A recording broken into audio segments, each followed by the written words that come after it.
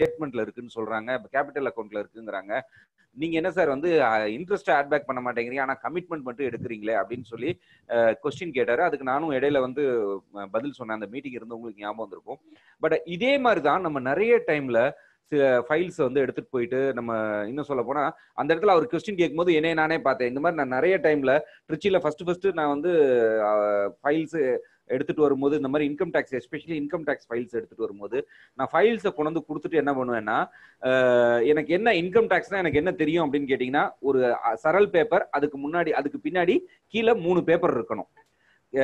அது என்ன பேப்பர்லாம் எனக்கு தெரியாது. ஐடி பேப்பரோட சேர்ந்து ஒரு 3 பேப்பர் இருக்கணும். அந்த 3 பேப்பர் இருந்துச்சுன்னா இந்த மாதிரி 3 வருஷத்துக்கு 9 பேப்பர் இருந்துச்சுன்னா என்ன பொறுத்தளவு ஐடி பேப்பர் எல்லாத்தையும் கலெக்ட் பண்ணிட்டோம் அப்படின்னு சொல்லி கொண்டு போய் ஐடி பேப்பர்னு கொடுப்பேன். அதை பார்த்துட்டு அப்போ வந்து உதாரணம் நளினி மேடம் ஆகட்டும், லதா சந்திரசேகர் மேடம் ஆகட்டும், கம்ப்யூட்டேஷன் ஆஃப் இன்கம் எங்கம்பாங்க. அதெல்லாம் எனக்கு தெரியாது. ஐடிக்கு பின்னாடி சரலுக்கு பின்னாடி 3 பேப்பர் இருக்குல்ல, சரலுக்கு பின்னாடி 3 பேப்பர் இருக்குல்ல, எனக்கு அவ்வளவுதான் தெரியும். சும்மா கம்ப்யூட்டேஷன் ஏதோ ஒன்று இருக்குல்ல, இருக்கிறத வச்சு லோனை கொடுங்க. ஏதோ 20 லட்சம் முடியலன்னா இதுல இருக்கிற பேப்பர் வச்சு சும்மா அவர்கிட்ட போய் கேட்க முடியாது. ஏன்னா கஸ்டமருக்கும் தெரியாது. போய் கம்ப்யூட்டேஷன் ஆஃப் இன்கம் கொடுங்க, ஸ்டேட்மெண்ட் ஆஃப் இன்கம் கேட்கறாங்க, நீங்க கொடுத்துருக்கிறது பேலன்ஸ் ஷீட் கொடுத்துருக்கீங்க, கேபிட்டல் இன்கம் கேட்கறாங்க அப்படின்னு சொல்லலாம் கேட்கும்போது கஸ்டமரும் இரிட்டேட் ஆவாங்க. நமக்கும் அது புரியாது. நமக்கே என்னன்னு புரிஞ்சாதானே அவருக்கு சொல்ல, அவருக்கும் ஒன்றும் புரியாது. ஆடிட்டர்கிட்ட போய் கேட்டா நீங்களே ஆடிட்டர் ஆஃபீஸ் போய் கேட்டு வாங்கிக்கங்கம்பாங்க. இது மாதிரிலாம் நான் நிறைய சங்கடங்கள் பட்டுதான். அப்ப நான் திரும்ப இந்த ஐடினா என்ன பொறுத்தளவு பயங்கரமான நமக்கு கண்ணுக்கு தெரியாத ஒரு விஷயம். நம்ம நார்மலா ஒரு 50,000 ரூபாய் சம்பளம் வாங்குறேன்னா உங்களுக்கு ஒரு 30 லட்சம் ரூபாய் லோன் பண்ணலாங்கன்னு சொல்லிடலாம். நான் ஐடி அப்படின்னு சொன்னா நம்ம சரளை பார்த்துக்கிட்டே என்ன பண்ணுவோம், கொண்டு போய் அப்படியே அந்த பேப்பரை கொடுத்துட்டு அவங்க எப்போ பதில் சொல்லுவாங்கன்னு நம்ம காத்துட்டு இருப்போம் ஆஃபீஸ்ல. அந்த மாதிரி நம்ம இருக்கக்கூடாது. ஆனா இதுக்கு நான் இந்த இடத்துல ஒருத்தருக்கு தேங்க் பண்ணணும் அப்படின்னு சொன்னா நம்மளுடைய டிஆர்எம் ரமேஷ் சாருக்கு தான். என்னோட ஒரு குறிப்பிட்ட ஒரு ஃபைல் பாத்தீங்க அப்படின்னு சொன்னீங்கன்னா, அந்த ஃபைல்ல வந்து சீல் குத்த முடியாத அளவுக்கு இனிமே ஃபர்தரா புதுசா சீலே குத்த முடியாது. அந்த அளவுக்கு அந்த ஃபைலுடைய ஃப்ரண்ட் அட்டை பேக் அட்டை எல்லாத்துலயுமே நான் சொல்றது புரிஞ்சிருக்கும் உங்களுக்கு. Area office seal, outward seal, back office seal, regional office seal, திரும்ப அதே மாதிரி போயிட்டு ரிட்டர்ன். இந்த மாதிரி ஒரு 8-10 தடவை ரிட்டர்ன் ஆகி ஒரே ஒரு இன்கம் கிளாரிபிகேஷன் பேக் ஆஃபீஸ் ஒன்று சொல்றாங்க, ஏரியா ஆஃபீஸ் ஒன்று சொல்றாங்க, ரீஜனல் ஆஃபீஸ்ல ஒன்று சொல்றாங்க. இந்த ஃபைல் போயிட்டு வந்துட்டு இருக்கு. கிட்டத்தட்ட ஒரு 25-30 நாளா ஒரு 50 லட்சம் ரூபாய் லோனு. நான் ஒரு எமர்ஜென்சி அந்த கஸ்டமர் வந்து நமக்கு ரொம்ப ஒரு நல்ல கஸ்டமர், அவருக்கு நான் எப்படியாவது ஹெல்ப் பண்ணி கொடுக்கணுன்றதுக்காக இதை மைண்ட்ல வச்சுட்டு நான் போய் அவர்கிட்ட வந்து அந்த ஃபைலை போய் எப்படியாவது முடிச்சு கொடுக்கணும்னு பாக்குறேன். ஆனா இந்த ஃபைல்ல சீல் குத்த முடியாத அளவுக்கு ஃபைல் ரிட்டர்ன் ஆயிட்டு இருக்கு. எகைன் இவங்க இதை கேட்கறாங்க, இந்த இன்கம் எடுத்தது தப்புங்கிறாங்க. எனக்கு என்னடா இது ஹெச்எஃப்எல் இப்படி ஒரு டஃபா இருந்துட்டு இருக்கும் போது லக்கிலி அன்னைக்கு டிஆர்எம் சார் வந்து வேற ஒரு மீட்டிங்காக வந்திருந்தாரு. அவர்கிட்ட கொண்டு போய் இந்த ஃபைல் அப்படி வச்சு இது என்னதான் சார் எனக்கு பண்ண கொடுக்கணுமா அப்படின்னா, அவர் அழகா ஒரு வார்த்தை சொன்னாரு, ஜஹாங்கீர் உங்களுக்கு இந்த ஃபைல் சாங்ஷன் ஆகணுமா, இன்கம் கால்குலேஷன் எப்படி எடுத்திருக்காங்கிறது புரியணுமா அப்படின்னாரு. எனக்கு அந்த நிமிஷம் வந்து ஃபைல் சாங்ஷன் ஆனா போதும் தான் இருந்தது. பட் எனக்கு என்னன்னா இந்த சீல் குத்தி இப்படி ரிட்டர்ன் ஆனது வந்து என்னவோ ஒரு தூண்டுச்சு. இல்ல இது எப்படி இன்கம் கால்குலேஷன் எடுக்க எனக்கு சொல்லித்தாங்கண்ணா. முதல் வித்திட்டவர் அவர் தான். ஃபர்ஸ்ட் அந்த ஃபைல் எடுத்து இது இவங்க என்ன கேட்கறாங்க, P&L என்ன ரவுண்ட் பண்ணியிருக்காங்க, இது ஏன் இப்படி கேட்கறாங்க அப்படின்னு சொல்லி ஒரு கிளாரிட்டி கொடுத்தாரு. கிளாரிட்டி கொடுக்கும் போது எனக்கு அப்போ ஃபர்ஸ்ட் புரியல. பட் அந்த ஃபைலை திரும்ப எடுத்து ஒரு 4-5 தடவை பார்த்தோன்னே எனக்கு பாத்தீங்கன்னா அன்னைக்கு திடீர்னு ஒரு ஸ்பார்க் கிடைச்சது. ஓகே, இதுதான் இவங்க இப்படி சொல்ல வராங்க, இப்படிதான் இன்கம் கால்குலேஷன், இதுதான் ஐடி.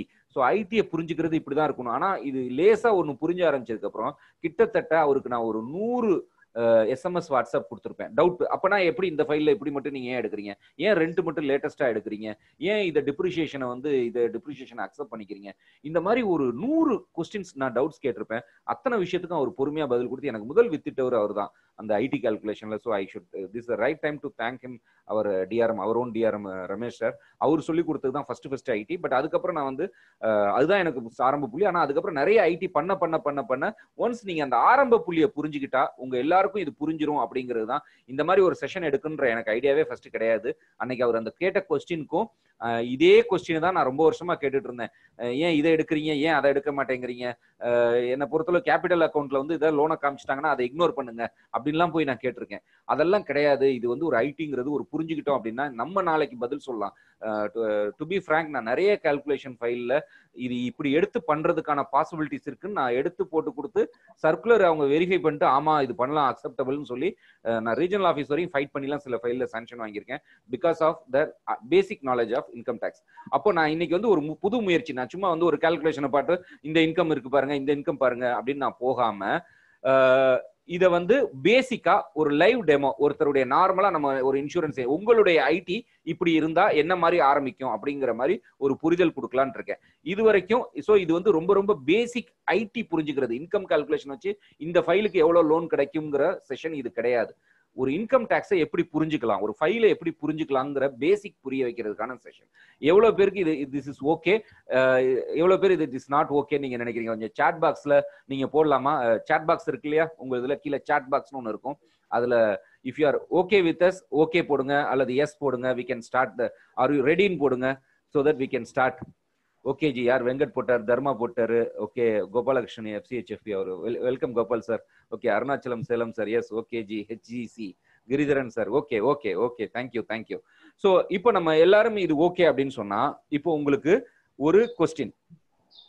இந்த கொஸ்டின் என்ன அப்படின்னு கேட்டீங்கன்னா, இன்கம் டாக்ஸை புரியறதுக்குன்னா நம்ம HFL மட்டும் இல்ல, ஒரு ஃபினான்ஷியல் இன்ஸ்டிடியூஷன் நம்ம ஒரு ஏஜென்டா நம்ம புரிஞ்சுக்க வேண்டிய ஒரு விஷயம், நமக்கு எந்த வருமானத்துக்கு லோன் கொடுக்குறாங்க. For example, any self employed people நம்மளுடைய ஏற்கனவே வந்த வருமானத்தை, அதாவது லாஸ்ட் 3 இயர்ஸ் உடைய வருமானத்துக்கு லோன் கொடுக்குறாங்களா, அல்லது இப்ப நம்ம கரண்ட் இயர்ல சம்பாரிச்சிட்டு இருக்கக்கூடியதுக்கு லோன் கொடுக்குறாங்களா, அல்லது ஃபியூச்சர்ல வர்றதை கொடுக்குறாங்களா?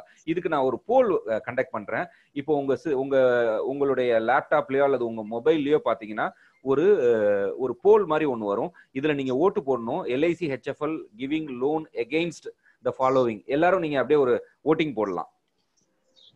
குயிக் 1 minute தான் டைம்.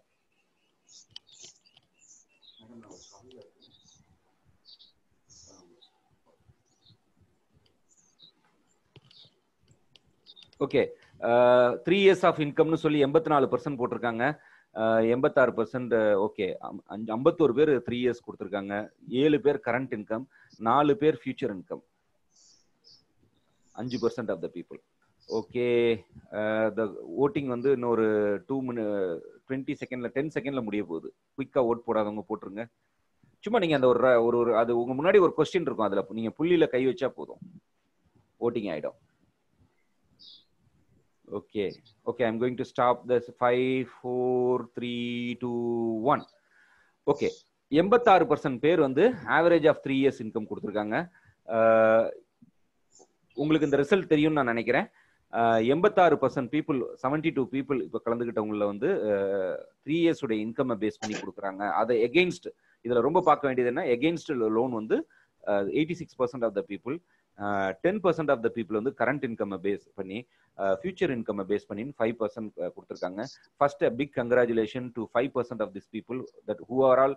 அந்த 4 பேர் ஓட்டு போட்டிருக்காங்க இல்லையா, future income, that is the right answer. ஏன் சார் இது புரிஞ்சுதுன்னா உங்களுக்கு இன்கம் டாக்ஸ் புரிஞ்சிடும் சார். அதாவது ஒருத்தருடைய இப்ப மாச சம்பளம் வாங்குறாரு. இப்ப இந்த 50,000 ரூபாய் இவ்வளவு நாள் வாங்கின சம்பளம் எல்லாம் காலி. இப்ப நீங்க அடுத்த மாசம் வரப்போற 50,000 ரூபாய் சம்பளத்துக்கு தான் நீங்க வந்து இப்ப இந்த லோன் கொடுக்குறீங்க. அந்த அடுத்த மாசம் சம்பளம் 50,000 வாங்கி அவரு 30,000 ரூபாய் நமக்கு இஎம்ஐ கட்டிடுவாரு. 20,000 வச்சு அவர் குடும்பம் நடத்திக்குவாருன்னு. இதுதானே செல்ஃப் எம்ப்ளாய்டு, நார்மலி எம்ப்ளாய்டு பர்சனுக்கு பொருந்தும். இதே தான் இங்க செல்ஃப் எம்ப்ளாய்டுக்கும் சார். இது வந்து ஆவரேஜ் ஆஃப் 3 இயர்ஸ் நம்ம ஏன் எடுக்கிறோம்னா, கடந்த 3 வருஷம் இவருடைய இன்கம் இந்த மாதிரி இருக்கு அப்படின்னு சொன்னா இதே மாதிரி அடுத்த வருஷமும் வரும் அப்படிங்கிற ஒரு நம்பிக்கையில தான் இந்த லோனே ப்ராசஸ் பண்றாங்க. LIC ஹவுசிங் ஃபைனான்ஸ் மட்டும் கிடையாது, எந்த ஒரு பேங்கிங்கும் ஃபியூச்சர்ல வரப்போற இன்கம்க்கு தான் லோன் தராங்க. வந்த இன்கம் இப்போ உதாரணத்துக்கு லாஸ்ட் 3 இயர்ஸ் வந்த இன்கம் இப்போ நம்ம கையில இருக்கா, அதை வச்சு நம்ம இஎம்ஐ கட்ட முடியுமா? அதெல்லாம் கரைஞ்சு போச்சு. இப்போ நம்ம கையில 10,000 15,000 அல்லது 50,000 பேங்க் சேவிங்ஸ் இருக்கும். அதை வச்சு நம்ம இஎம்ஐ, அதை வச்சு நம்ம லோன் கொடுக்கல. இனி வரப்போகுது, இதை வச்சு இப்போ இவருக்கு 3 வருஷம் இந்த மாதிரி வந்திருக்குன்னா இனிமே ஃபியூச்சர்ல வரும் அப்படிங்கிற ஒரு பேசிக்கை வச்சு தான் அவங்க எந்த ஒரு லோன் நிறுவனமும் லோன் தராங்க.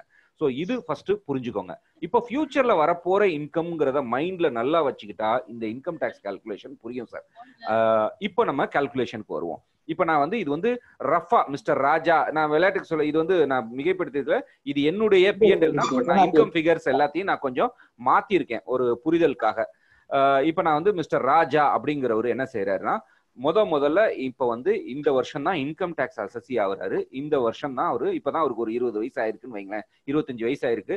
அவர் முதல்ல இன்கம் டேக்ஸ் லேபுக்குள்ள வராரு, ஒரு IT அசஸி ஆகுறாரு. இப்ப என்கிட்ட வந்து நம்ம கிட்ட வந்து IT ஃபைல் பண்ணணும்னு சொல்றாரு. இந்த புரிதலோட நம்ம ஸ்டார்ட் பண்ணுவோம். இப்ப ஸ்டார்ட் பண்ணா ஒருத்தர் வந்து ஃபர்ஸ்ட் வந்து சொல்றாரு, அவர் என்ன பண்றாரு அப்படின்னு கேட்டீங்கன்னா, அவர் LICல ஏஜென்டா இருக்காரு, LIC HFLல ஏஜென்டா இருக்காரு. அது இல்லாம ஃபார்ச்சூன் அசோசியேட்ஸ் அப்படின்னு சொல்லி ஒரு ரியல் எஸ்டேட் மாதிரி நடத்துறாருன்னு வைங்களேன், புரோக்கரேஜ் மாதிரி பண்ணி கொடுத்துட்டு இருக்காரு. ஃபார்ச்சூன் அசோசியேட்ஸ்ன்ற பேர்ல ப்ராப்பர்ட்டி முடிச்சு கொடுத்தா கமிஷன் கிடைக்கும் இல்லையா, அந்த மாதிரி கமிஷன் ஃபீஸ் மாதிரி வாங்கி பண்ணிட்டு இருக்காரு. ஸோ இது அவருடைய ஸ்ட்ரக்சர். இப்போ இவருடைய வருமானம் என்னவா இருக்கு அப்படின்னு கேட்டீங்கன்னா, எல்ஐசி ஹெச்எஃப்எல் மூலமா, LIC of India, LIC commission மூலமா இவருக்கு எவ்வளவு வருது? 10,45,000. இப்போ நான் ஏஜென்ட்ஸ்க்கு சில விஷயங்கள் சொல்றேன். நிறைய பேர் வந்து எல்லாருமே இப்போ ஃபார்ம் 26AS பிரகாரம் தான் போயிட்டு இருப்போம். தயவு செய்து அதுவே போங்க. யாரும் பேங்க் கிரெடிட்டை நம்பி பண்ணாதீங்க. பேங்க் கிரெடிட்டை வச்சு உங்களுடைய டோட்டல் இன்கம் அரைவ் பண்ணாதீங்க. Always go with ஆடிட்டர்ஸும் form 26AS வச்சு தான் பார்ப்பாங்க. ஸோ நீங்க ஃபார்ம் 26AS பிரகாரம் ரஃபா என்னுடைய சும்மா இதெல்லாம் நான் ஒரு கற்பனை ஃபிகர் போட்டது, 10,45,000 ரூபாய் என்னுடைய லாஸ்ட் இப்போ வருஷத்துடைய இன்கம்னு வச்சுக்கோங்க. முதல் விஷயம். அடுத்து வந்து எல்ஐசி ஹெச்எஃப்எல்ல எனக்கு ஒரு 4,92,000 ரூபாய் கமிஷன் வந்திருக்கு. இது இல்லாம நான் ஜெனரல் இன்சூரன்ஸ் பண்றேன், 4,85,000. எனக்கு பேங்க் மூலமா என்ன வருது?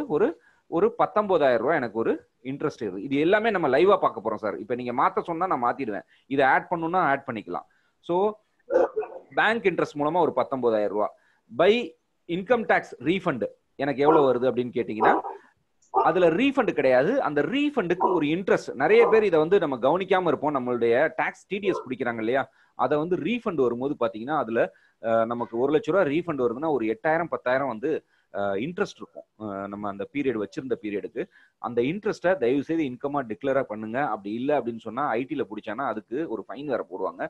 அதனால டிடிஎஸ் இது இல்லாம open to some of you வேற என்னெல்லாம் சார் இன்கம் இருக்கலாம் ஒரு சராசரியா ஒரு நபருக்கு? நார்மல் கால்குலேஷன் ஐடி பீப்புளுக்கு வேற என்ன சார் இருக்க வாய்ப்பு இருக்கு?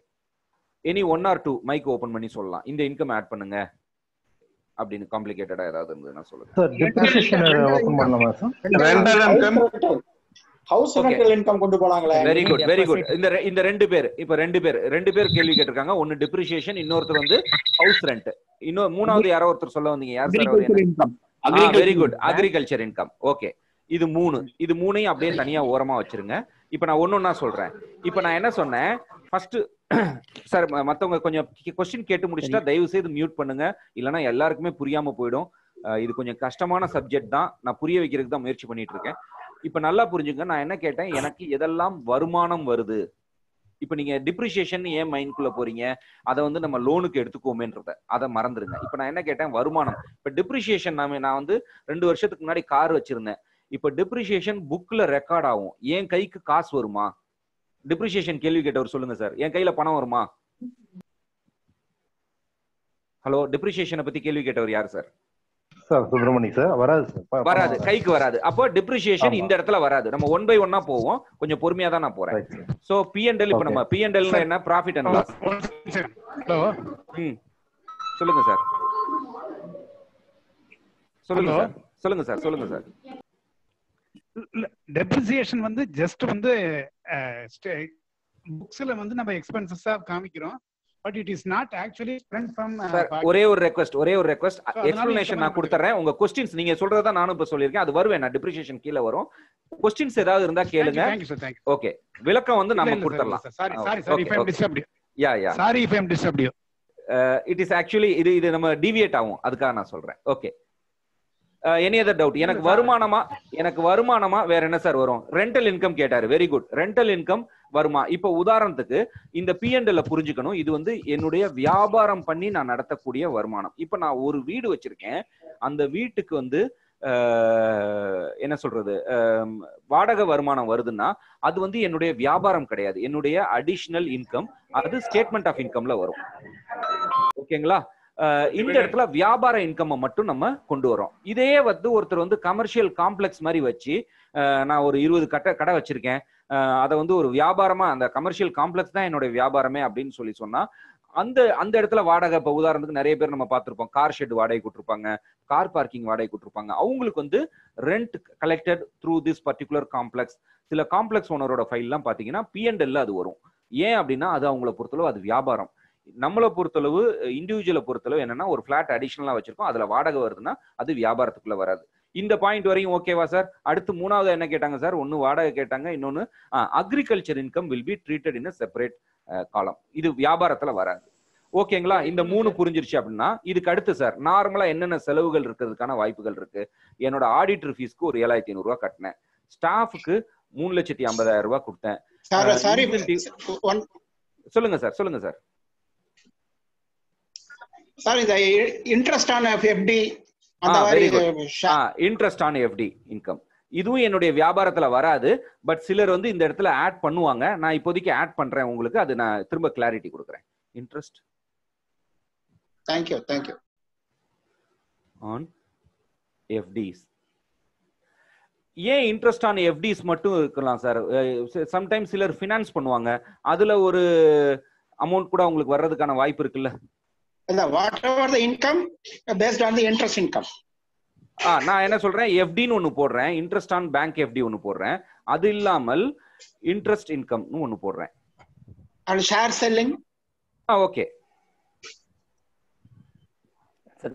மியூச்சுவல் ஃபண்ட்ஸ் அது sir. Very good very good. நான் வரேன், சும்மா நான் போடுறேன். ஒரு ஜி சீனிவாசன் ஒருத்தர் ஹேண்ட் ரைஸ் பண்ணிருக்காரு, தாம்பரம். ஒரே நிமிஷம். போதும், நம்ம ரொம்ப ஓகே ஓகே ஓகே. இது இல்லாம நம்ம என்ன பண்ணோம் கடைசியா, shares income from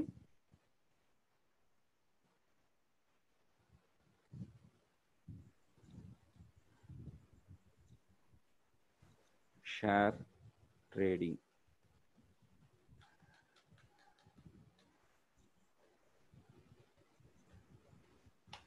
okay. So நான் என்ன பண்ணியிருக்கேன், இன்ட்ரெஸ்ட் இன்கம் ஒரு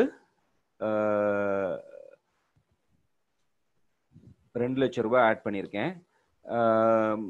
இது இல்லாமல் நான் ஒரு எஃப்டியில் மூலமா ஒரு 1,50,000 ரூபாய் எனக்கு வந்திருக்குன்னு நான் போட்டேன்னா இப்போ என்ன ஆகுது, இதுக்கப்புறம் எக்ஸ்பென்சஸ்க்கு வருவோம். இதெல்லாம் தான் சார், இப்போ நல்லா புரிஞ்சுக்கோங்க, இதெல்லாம் என்னுடைய வருமானம், எனக்கு லாஸ்ட் இயர் வந்த வருமானம். என்னுடைய செலவுகள், ஆடிட்டுக்கு ஒரு 7,500 ரூபாய் கொடுத்தேன், ஸ்டாஃப் சேலரி ஒரு 3,50,000 ரூபாய் கொடுத்தேன், இன்சென்டிவ் டு ஸ்டாஃப்ஸ் அவங்களுக்கு இன்சென்டிவ் கொடுத்தேன், ஆஃபீஸ் ரெண்ட் 1,44,000 ரூபாய் கொடுத்தேன், office maintenance expenses, tea coffee expenses 54,000 ரூபாய் பண்ணியிருக்கேன். இப்போ நீங்க யோசிக்கலாம், இப்போ நான் என்னோட ஃபேமிலியோட போய் நான் ஒரு டின்னர் சாப்பிட்டுட்டு வெளில சாப்பிட்டேன், அதை எக்ஸ்பென்சஸை பண்ண முடியுமா?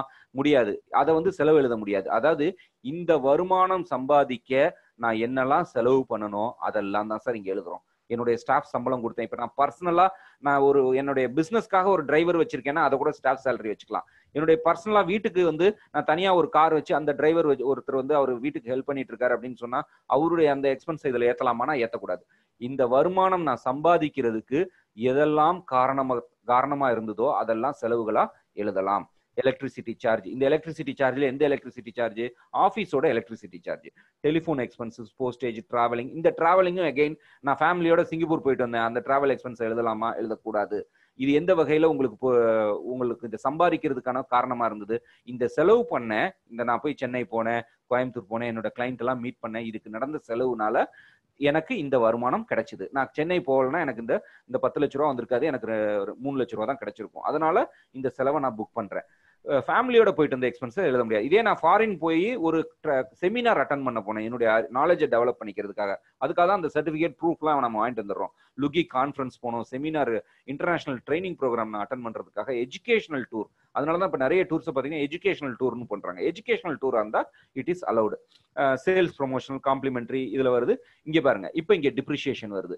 இந்த டிப்ரிசியேஷன்ங்கிறது என்ன அப்படின்னு கேட்டீங்கன்னா, நான் ஏற்கனவே ஒரு முதலீடு பண்ணி வச்சிருக்கேன், அதனுடைய தேய்மானத்தை நான் இதுவும் வியாபாரத்துல இப்ப இந்த டிப்ரிசியேஷன்ல என்னெல்லாம் வரலாம் அப்படின்னு கேட்டீங்கன்னா, இப்போ நான் வந்து ஒரு காஃபி மேக்கர், என்னோட ஆஃபீஸ்க்காக நான் ஒரு காஃபி மேக்கர் வாங்கியிருக்கேன் சார். கஸ்டமர் கிளைண்ட் வர்றாங்க, அவங்களுக்கு யூஸ் பண்றதுக்காக நான் ஒரு காஃபி மேக்கர் வாங்கியிருக்கேன். இதுக்கு நான் கிளைம் பண்ணலாமா டெப்ரிசியேஷன் அப்படின்னா? தாராளமா கிளைம் பண்ணலாம். இப்போ இது இல்லாம நான் என்ன பண்றேன், என் ஆஃபீஸ்ல ஒரு ஓவன், மைக்ரோவேவ் ஓவன் வாங்கி வச்சிருக்கேன். ஏதாவது வந்தாங்கன்னா பேண்ட்ரி செக்ஷன்ல எங்களோட ஸ்டாஃப் யூஸ் பண்றதுக்காக வச்சிருக்கேன். அதை டெப்ரிசியேஷன் எழுதலாமா? தாராளமா எழுதலாம். ஏன்னா என்னுடைய ஸ்டாஃப், என்னுடைய ஆஃபீஸ் பர்பஸ்க்காக நான் யூஸ் பண்றது எல்லாமே என்னுடைய வருமானத்துக்கான உதவி பண்ணக்கூடியதா இருக்கிறத தான் நான் இங்க எழுதுறேன். கார், 2 கார் வச்சிருக்கேன். ஒரு கார் பியூர்லி பர்சனல், ஒரு கார் பியூர்லி அஃபிஷியல் பிசினஸ் பர்பஸ்க்காக வச்சிருக்கேன்னா பிசினஸ் பர்பஸ்க்காக இருக்க காரை மட்டும்தான் இங்க டெப்ரிசியேஷன் பண்ணணும். இன்னும் சொல்ல போனா ஒரு கார் வச்சிருக்கவங்க நல்ல சார்ட்டர்ட் அக்கௌண்ட், சில சார்ட்டர்ட் அக்கௌண்ட் பாத்தீங்கன்னா 1/3 ஃபார் பர்சனல் யூஸ்ன்னு சொல்லி அந்த வேல்யூவே இதுல சேர்க்க மாட்டாங்க. டெப்ரிசியேஷன் வந்து காருக்காக ஒரு 50,000 ரூபாய் எழுதுறாங்கன்னா அதுல 1/3 ஃபார் பர்சனல் யூஸ்ன்னு சொல்லி அந்த பர்சனல் யூஸ்க்கான டெப்ரிசியேஷனை கழிச்சுட்டு பேலன்ஸ் இருக்கக்கூடிய 2/3 தான் இதுல புக் பண்ணுவாங்க. ஸோ அந்த மாதிரி depreciation, car insurance and maintenance, petrol expense, இதெல்லாம் போக என் கையில இருக்கிறது நெட் ப்ராஃபிட். இந்த செக்ஷன் வரைக்கும் இதுல புரியுதா சார்? இதுல நான் என்னென்ன இருக்கு, எல்லா வருமானமும் இருக்கு. என்னுடைய எஃப்டி இருக்கு, இன்ட்ரெஸ்ட் இருக்கு, எல்லாமே இருக்கு. இதெல்லாம் என்னுடைய வருமானம், இதெல்லாம் செலவுகள். இந்த செலவுகள் போக எனக்கு பாக்கி இருக்கு. இப்போ எனக்கு எல்ஐசி பிரீமியம் கட்டியிருக்கேன், ஸ்டார் ஹெல்த் இன்சூரன்ஸ் கட்டியிருக்கேன், உதாரணத்துக்கு ஹவுசிங் லோன் இன்ட்ரெஸ்ட் கட்டியிருக்கேன். இப்போ இதுல வந்து உதாரணத்துக்கு நீங்க வந்து ஒரு ஹவுசிங் லோன் எடுத்திருக்கீங்க, எல்ஐசி ஹவுசிங் லோன். அது எந்த லோன் அப்படின்னு கேட்டீங்கன்னா கிரக விகாஸ் லோன், மார்ட்கேஜ் லோன் வாங்கி என்ன பண்ணிருக்கீங்க, எல்ஐசி ஹெச்எஃப்எல் லோனு ஜிவி. இது எதுக்கு வாங்கினேன்னா நான் ஒரு 10 லட்ச ரூபா வாங்கியிருக்கேன். இது எதுக்கு வாங்கியிருக்கேன்னா என்னுடைய ஆஃபீஸை நான் அட்வான்ஸ் கொடுத்து ஒரு ஆஃபீஸ் ப்ரெமைசஸ் பிடிக்கிறதுக்காக நான் இந்த ஜிவி லோன் வாங்கி ஆஃபீஸ் ப்ரெமைசஸ் யூஸ் பண்ணியிருக்கேன்.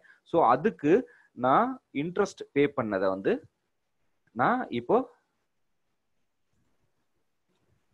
வந்து இதை கிளைம் பண்ணிக்கலாம். ரஃபா எவ்வளோ இன்ட்ரெஸ்ட் பே பண்ணுறேன், 10 லட்ச ரூபானா நான் ஒரு 10% கட்டியிருக்கேன், 10-12% கட்டியிருக்கேனே வைங்களேன், 1,18,000 ரூபா நான் வந்து இன்ட்ரெஸ்ட் பே பண்ணியிருக்கேன். ஸோ இதெல்லாம் போக தான் என்னுடைய net profit LIC HFL GV interest போக 10,79,000. இப்போ இதே நான் ஜிவி லோன் வாங்கினேன், ஆனால் என்னுடைய ஆஃபீஸ்க்காக கிடையாது, என்னுடைய சிஸ்டர் மேரேஜுக்காக நான் வாங்கி ஜிவி லோனை வாங்கி செலவு பண்ணிட்டேன் அப்படின்னு சொன்னா இந்த இடத்துல இன்ட்ரெஸ்ட். அதனாலதான் சொல்லுவாங்க, நான் ஆடிட்டர் வந்து அதை அவர் பர்சனல் எடுத்துட்டு போயிட்டாரு, அது புக்ஸ் ஆஃப் அக்கௌண்ட்லேயே வரல, அதனால நாங்க அந்த இன்ட்ரெஸ்ட் எழுத மாட்டோம்னு சொல்லி நிறைய ஆடிட்டர் சொல்லியிருப்பாங்க. அதுக்கு காரணம் என்ன அப்படின்னு கேட்டீங்கன்னா இதுதான். இந்த இன்ட்ரெஸ்ட் வந்து என்னுடைய ஆஃபீஸ் பர்பஸ்க்காக நான் யூஸ் பண்ணல அப்படின்னு சொன்னா, என்னுடைய வியாபாரத்துக்காக அதை நான் யூஸ் பண்ணலன்னா இந்த இடத்துல வந்து அலோவ் பண்ண மாட்டாங்க. ஸோ இது வரைக்கும் உங்களுக்கு புரியுதா sir? Can I get some S? இந்த P&L வரைக்கும் புரியுதா? இதுல எதுவும் டவுட் இல்லைன்னா தான் நம்ம அடுத்த ஸ்டெப்பே போக முடியும். எஸ், இன்ட்ரெஸ்ட் ஆன் இஎம்ஐன்னு கேட்டிருக்காரு. எஸ், அந்த இன்ட்ரெஸ்ட் ஆன் இஎம்ஐ நான் போட்டேன் சார். ஸோ P&L நம்ம புரிஞ்சுக்கிட்டோம். கோபாலகிருஷ்ணன் FChFP சார், அவருக்குலாம் அந்த P&Lலாம் அத்துப்படி, அவர் இப்போ புதுசாக புரிஞ்சிருச்சுன்னு போட்டிருக்காரு. தேங்க்யூ. ஏதாவது டவுட் இருந்தாலும் நீங்க சாட் பாக்ஸ்ல கூட போடலாம். மதன், நீங்க அந்த சாட் பாக்ஸ் கொஞ்சம் பாத்துங்க, ஏதாவது டவுட்ஸ் கேட்டிருக்காங்கன்னா அதை கூட இது பண்ணலாம், ஓப்பன் அப் பண்ணாம. ஓகே, ஸோ P&L புரிஞ்சிருச்சு அப்படின்னு சொன்னா இதுக்கு அடுத்த முக்கியமான கட்டம் இங்க இருந்தா நம்ம கொஞ்சம் கன்ஃபியூஷன் வர ஆரம்பிக்கும். பட் ஒன்னே ஒன்று, world famous orator Dhoni Robinson, எத்தனை பேருக்கு தெரியாது, டோனி ராபின்சன் அழகா ஒரு வார்த்தை சொல்லுவாரு, நீங்க எப்பெல்லாம் ஒரு சின்ன விஷயத்துல கன்ஃபியூஸ் ஆகுறீங்களோ உங்களுக்குள்ளே சொல்லிக்கோங்க, ஹுரே I am going to learn a new thing, ஒரு புது விஷயம் கத்துக்க போறோம்னு சொல்லி. அதனால இந்த இடத்துல எங்கேயாவது கன்ஃபியூஸ் ஆச்சுன்னா சந்தோஷப்படுங்க, நம்ம ஒரு புது விஷயத்த இப்ப கத்துக்க போறோம் அப்படிங்கிறது. ஆல்ரெடி எக்ஸ்பர்ட்டா இருந்ததுன்னா ஐ கைண்ட்லி அப்பாலஜைஸ், நான் ஒன்றும் பண்ண முடியாது. பட் நான் வந்து என்னுடைய ஐடியாவே வந்து நம்ம ஏஜென்ட்ஸ் எல்லாருக்கும் இந்த இன்கம் டேக்ஸ் உடைய கேபிட்டல்னா என்ன, பேலன்ஸ் ஷீட்னா என்ன அப்படிங்கிறது தெரிஞ்சுக்கிறதுக்காக தான். நான் ஏற்கனவே சொன்னேன், இந்த வருஷம் தான் நான் முதல்ல இன்கம் டேக்ஸ் அசஸி ஆகுறேன். இதை மைண்ட்ல வச்சுட்டு இப்ப பாருங்க, இப்படி பார்த்தா மட்டும்தான் இந்த ஃபைல் புரியும். இதுக்கு எவ்வளவு லோன் கிடைக்கும், இதை இன்கமா எடுத்துக்குவாங்களா, இதை டாக்ஸ் எடுத்துக்குவாங்களாங்கிறதெல்லாம் அப்புறம் போவோம். ஃபர்ஸ்ட் இந்த பார்ட் வந்து என்ன, நான் இன்னைக்குதான் முதல்ல ஐடி அசஸி ஆகுறேன்னா என்னுடைய ஓப்பனிங் பேலன்ஸ் அப்படின்னா என்ன சார் அப்படின்னு கேட்டீங்கன்னா, இன்னொரு பெரிய கூத்துன்னா, என்கிட்ட நிறைய பேர் ஃபைல் கொடுக்கையில வந்து இருப்பு இல்லைன்னு சொல்றாங்க. சரி சார், எவ்வளவுதான் இருப்பு இருக்கு அப்படின்னு கேட்டா அது அவருக்கும் தெரியாது, யாருக்குமே தெரியாது. இன்ன வரைக்கும் யாருக்கு எவ்வளவு இருப்பு இருக்குன்றது தெரியாது. இதை பார்த்தா ஓரளவு இந்த இருப்புன்னா என்னன்றதும் உங்களுக்கு புரிஞ்சு போகும். அக்கௌண்ட்ல பணம் இல்லைன்னு சொல்றாங்களே அப்படின்னா என்ன அப்படிங்கிறது. ஸோ ஓப்பனிங் பேலன்ஸ் அப்படின்னா என்ன சார்? இப்போ நான் சொன்னேன் ஏற்கனவே, என்னோட வயசு 25. தயவுசெய்து யாரும் கோபமாகாதீங்க, நான் ஒரு கற்பனையா நான் சொல்லிட்டு இருக்கேன். அந்த ராஜான்ற ஆள் நான் தான் வச்சுக்கோங்க. எனக்கு இன்னைக்கு 25 வயசு. ஆனா நான் கடந்த ஒரு 5-6 வருஷமாவே நான் சம்பாரிச்சிட்டு இருக்கேன். எனக்கு ஃபேமிலிலன்னு எனக்கு கொஞ்சம் எனக்கு கிஃப்டா வந்த பொருள் இருக்கும். எனக்கு வந்து அந்த மாதிரி சில பொருட்கள்லாம் ஆல்ரெடி என்கிட்ட இருக்கு.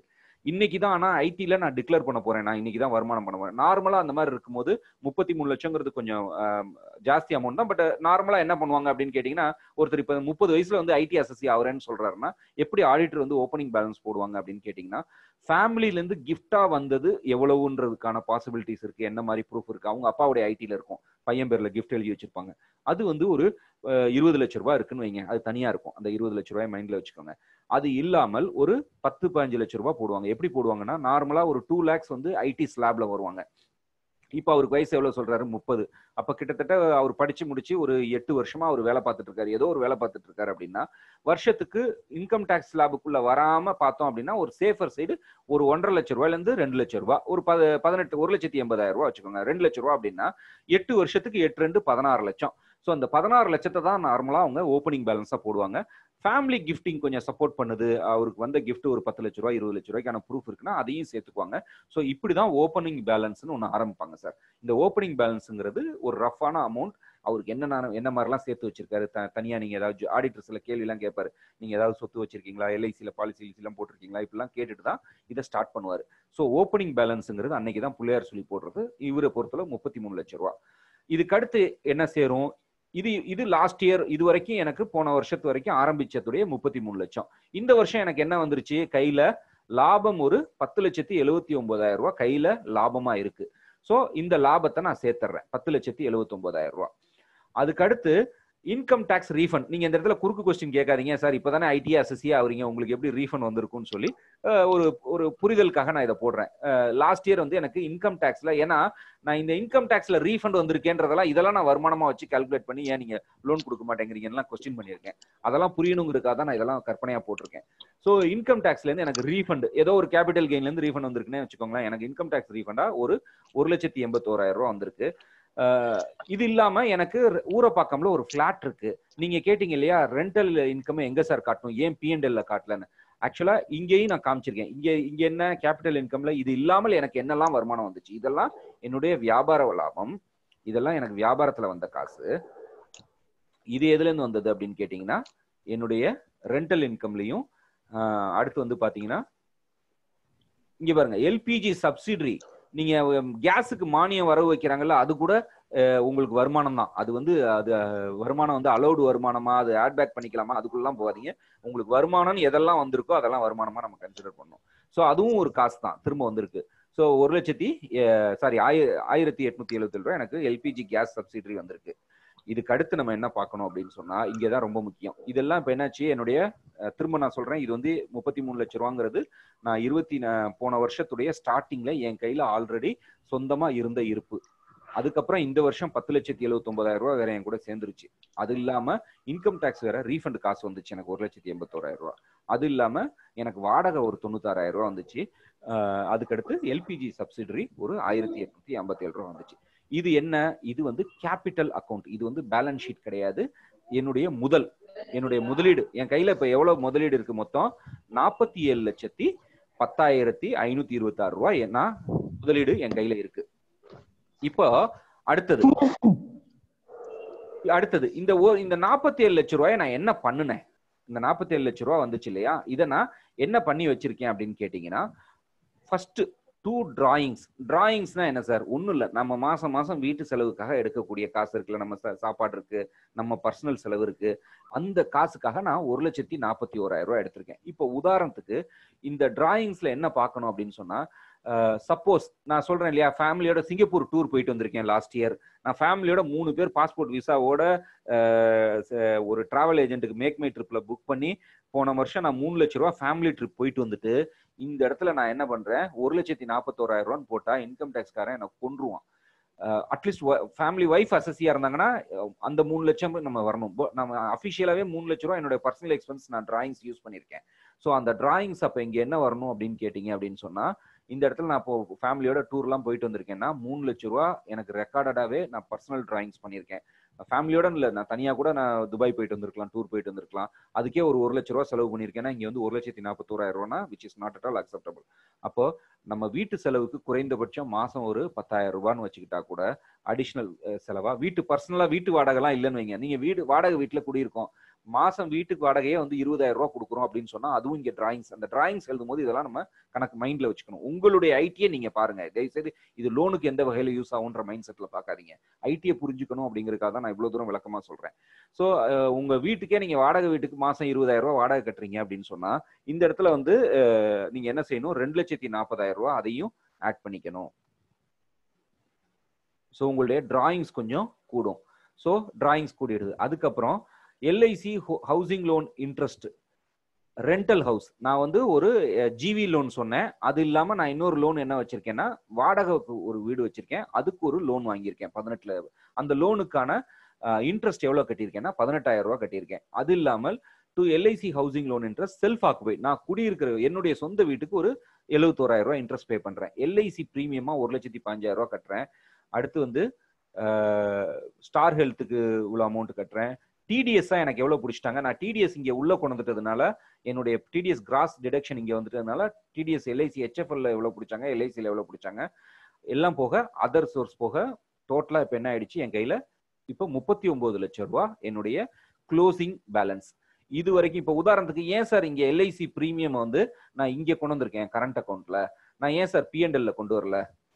சாட் பாக்ஸ்ல யாராவது ஆன்சர் கொடுக்க முடியும்? இது புரிஞ்சிருச்சுன்னா நிறைய விஷயங்களுக்கு அடுத்தடுத்து புரிய ஆரம்பிக்கும். Any answer sir? நான் ஏன் சார் எல்ஐசி பிரீமியம் கட்டினத செலவுல எழுதாம இங்க தனியா? ஹலோ சொல்லுங்க சார். கொஞ்சம் இந்த இடத்துல கொஞ்சம் இன்னொரு தடவை ரிப்பீட் பண்ணுங்க. ஓகே, எது இந்த எல்ஐசி மட்டும் சொல்லணுமா, ஃபுல்லா சொல்லணுமா? அந்த எல்ஐசி வந்து மட்டும் சொல்லுங்க. ஓகே, ஒண்ணு இல்ல சார், இதெல்லாம் என் கையில என்னுடைய முதல் துவக்கம் 33 லட்சம், அதுக்கப்புறம் இந்த வருஷத்துடைய லாபம் எனக்கு 10 லட்சம், இன்கம் டாக்ஸ் ரீஃபண்ட் வந்தது எனக்கு 1,81,000 ரூபாய். என் காசை பிடிச்சி எனக்கே திரும்ப ரீஃபண்ட் வந்துச்சு, ஆனா என் கைக்கு வந்துச்சு இல்ல, அதனால நான் எழுதிடுறேன் என் கைக்கு வந்ததெல்லாம். இது இல்லாம வியாபார லாபம் இல்லாம என்னெல்லாம் வந்துச்சுன்றதை எழுதிட்டு வரேன். சப்சிடரி வந்துச்சு, ரெண்டல் இன்கம் வந்துச்சு, எழுதிட்டு. அதுல ஓகே. எனக்கு பாருங்க இந்த டிராயிங்ஸ் இருக்கு பாருங்க, அந்த 71,070 ரூபாய் கொஞ்சம் சொல்லுங்க. 71,070 ரூபா. இது என்னன்னா இந்த 71,070 ரூபாங்கிறது என்னுடைய ரெண்டல் ஹவுஸ்க்கான நான் லோன் வாங்கியிருக்கேன். நான் வந்து எனக்கு வந்து சஃபா ஊரப்பக்கம் சஃபா இங்க போட்டிருக்கேன்ல, பை ரெண்டல் இன்கம் சஃபா பக்கம் 96,000 ரூபாய் எனக்கு வாடகை வருது இல்ல, அந்த வீட்டுக்கு நான் லோன் வாங்கியிருக்கேன். அதுக்கு இன்ட்ரெஸ்ட் வந்து 18,000 ரூபாய் கட்டியிருக்கேன் இங்க. புரிஞ்சுக்கிட்டீங்களா? இது நான் பிஎன்எல்ல கொண்டு வரல, நல்லா புரிஞ்சுக்கோங்க. ஓகே, இதுதான் ட்விஸ்ட் இங்க. அடுத்து housing loan interest self occupied ப்ராப்பர்ட்டிக்கு ஒரு 71,000 ரூபாய் கட்டியிருக்கேன் இன்ட்ரெஸ்ட். அடுத்து வந்து எல்ஐசி பிரீமியமா 1,15,000 ரூபாய் கட்டியிருக்கேன். சார் எல்ஐசி பிரீமியம் வந்து நான் 1,15,000 ரூபாய் கட்டியிருக்கேன்ல சார், ஏன் சார் நான் பிஎன்எல்ல எழுதல? இதுதான் என்னுடைய கொஸ்டின். இதுக்கு ஆன்சர் சொல்லிட்டீங்கன்னா நிறைய பேருக்கு இந்த ஆன்சர் புரிஞ்சிருச்சுன்னா நிறைய பேருக்கு இந்த பார்ட் புரிஞ்சிருச்சுன்னு அர்த்தம். இது வரைக்கும் LIC premium is a personal expenditure so treated as drawing. Super Suresh Babu sir. Suresh Babu sir, நீங்க சொன்ன பிரீமியம் ஆன்சர் ரொம்ப கரெக்ட், ஆனா பர்ஃபெக்டான்னு கேட்டா பர்ஃபெக்ட் இல்ல. சம்டைம்ஸ் நான் இந்த இடத்துல எல்ஐசி பிரீமியம்னு கூட எழுதுவேன். ஃபார் எக்ஸாம்பிள் இந்த இடத்துல ஒரு ஃபைல திடீர்னு பாக்குறீங்க, டு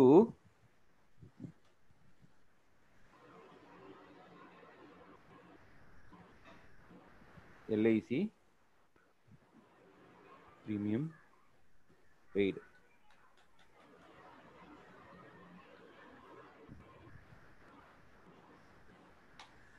ஓகே, இப்போ இப்படி இருந்தா என்ன செய்வீங்க sir? Suresh Babu sir, any quick answer?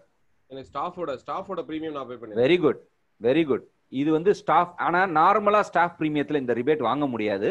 But இது வந்து நம்ம முன்னாடிலாம் ஜீவன் ஸ்ரீல சொல்லுவாங்க, இதை வந்து இந்த பிரீமியம் வந்து you can claim it as a expense. இது வந்து சேட்டா அதுக்கு என்ன நேம் சொல்லுவாங்க? ப்ரொஃபஷனல், அதுக்கு ஒரு நல்ல கிளாஸ் இருக்கு. அதாவது யூ கேன், அதுவும் அன்மோல் ஜீவனும் கொடுக்கலாம். Keyman insurance. Very good. Keyman இன்சூரன்ஸா இருந்ததுன்னா, கீமேன் இன்சூரன்ஸ் பிரீமியமா இருந்ததுன்னா நான் இந்த இடத்துல எழுதுறேன். இப்ப சொல்லுங்க, நான் ஏன் இந்த இடத்துல இதை எழுதல? பர்சனல் எக்ஸ்பெண்டிச்சர்னு சொல்றதை விட இந்த 1,15,000 ரூபாய் நான் இந்த இடத்துல 1,15,000 ரூபாய் செலவு பண்ணனா, இந்த இடத்துல செலவா எழுதுனா அதன் மூலம் எனக்கு இந்த வருமானம் கிடைச்சிருக்கா? கிடையாது.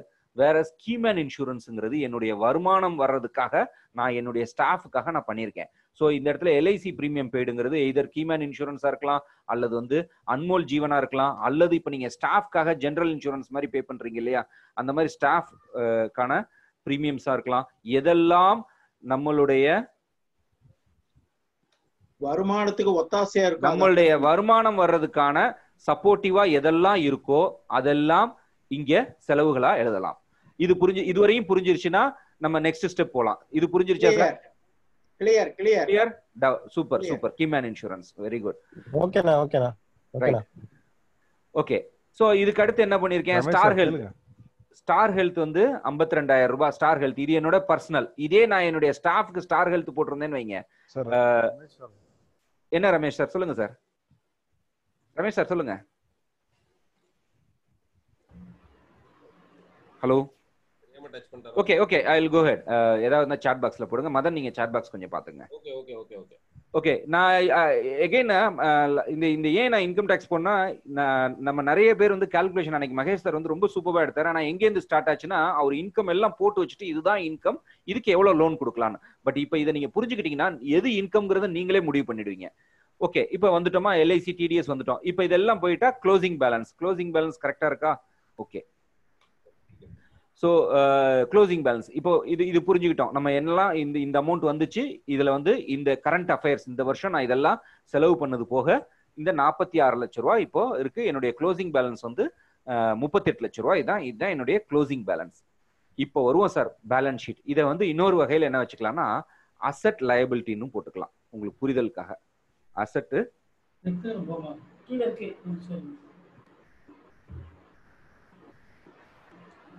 liability, இது அசெட். ஓகே, இப்பதான் என்னுடைய இப்ப இந்த 46 லட்சம் ரூபாய் நான் என்ன சார் தலைமாடி ஒரு புரிதலுக்காக சொல்றேன். நான் என்ன தலைமாட்டு கீழேயா வச்சிருப்பேன்? எங்கேயோ ஏதோ ஒன்று வேலை பண்ணிருக்கணும்ல. இந்த 46 லட்சம் ரூபாய நான் என்ன இந்த 38 லட்சம் ரூபாய் என்னுடைய க்ளோசிங் பேலன்ஸை நான் என்னவா வச்சிருக்கேன், என்ன மாதிரி பண்ணி வச்சிருக்கேன் அப்படின்னு கேட்டீங்க அப்படின்னு சொன்னா, இந்த 38 லட்சம் ரூபாங்கிறது என்னுடைய அசெட் சார். இவ்வளவு நாள் நான் கிரியேட் பண்ணது.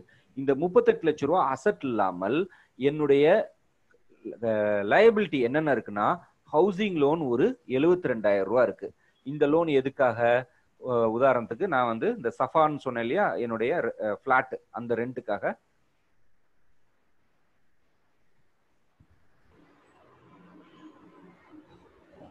Safa rental.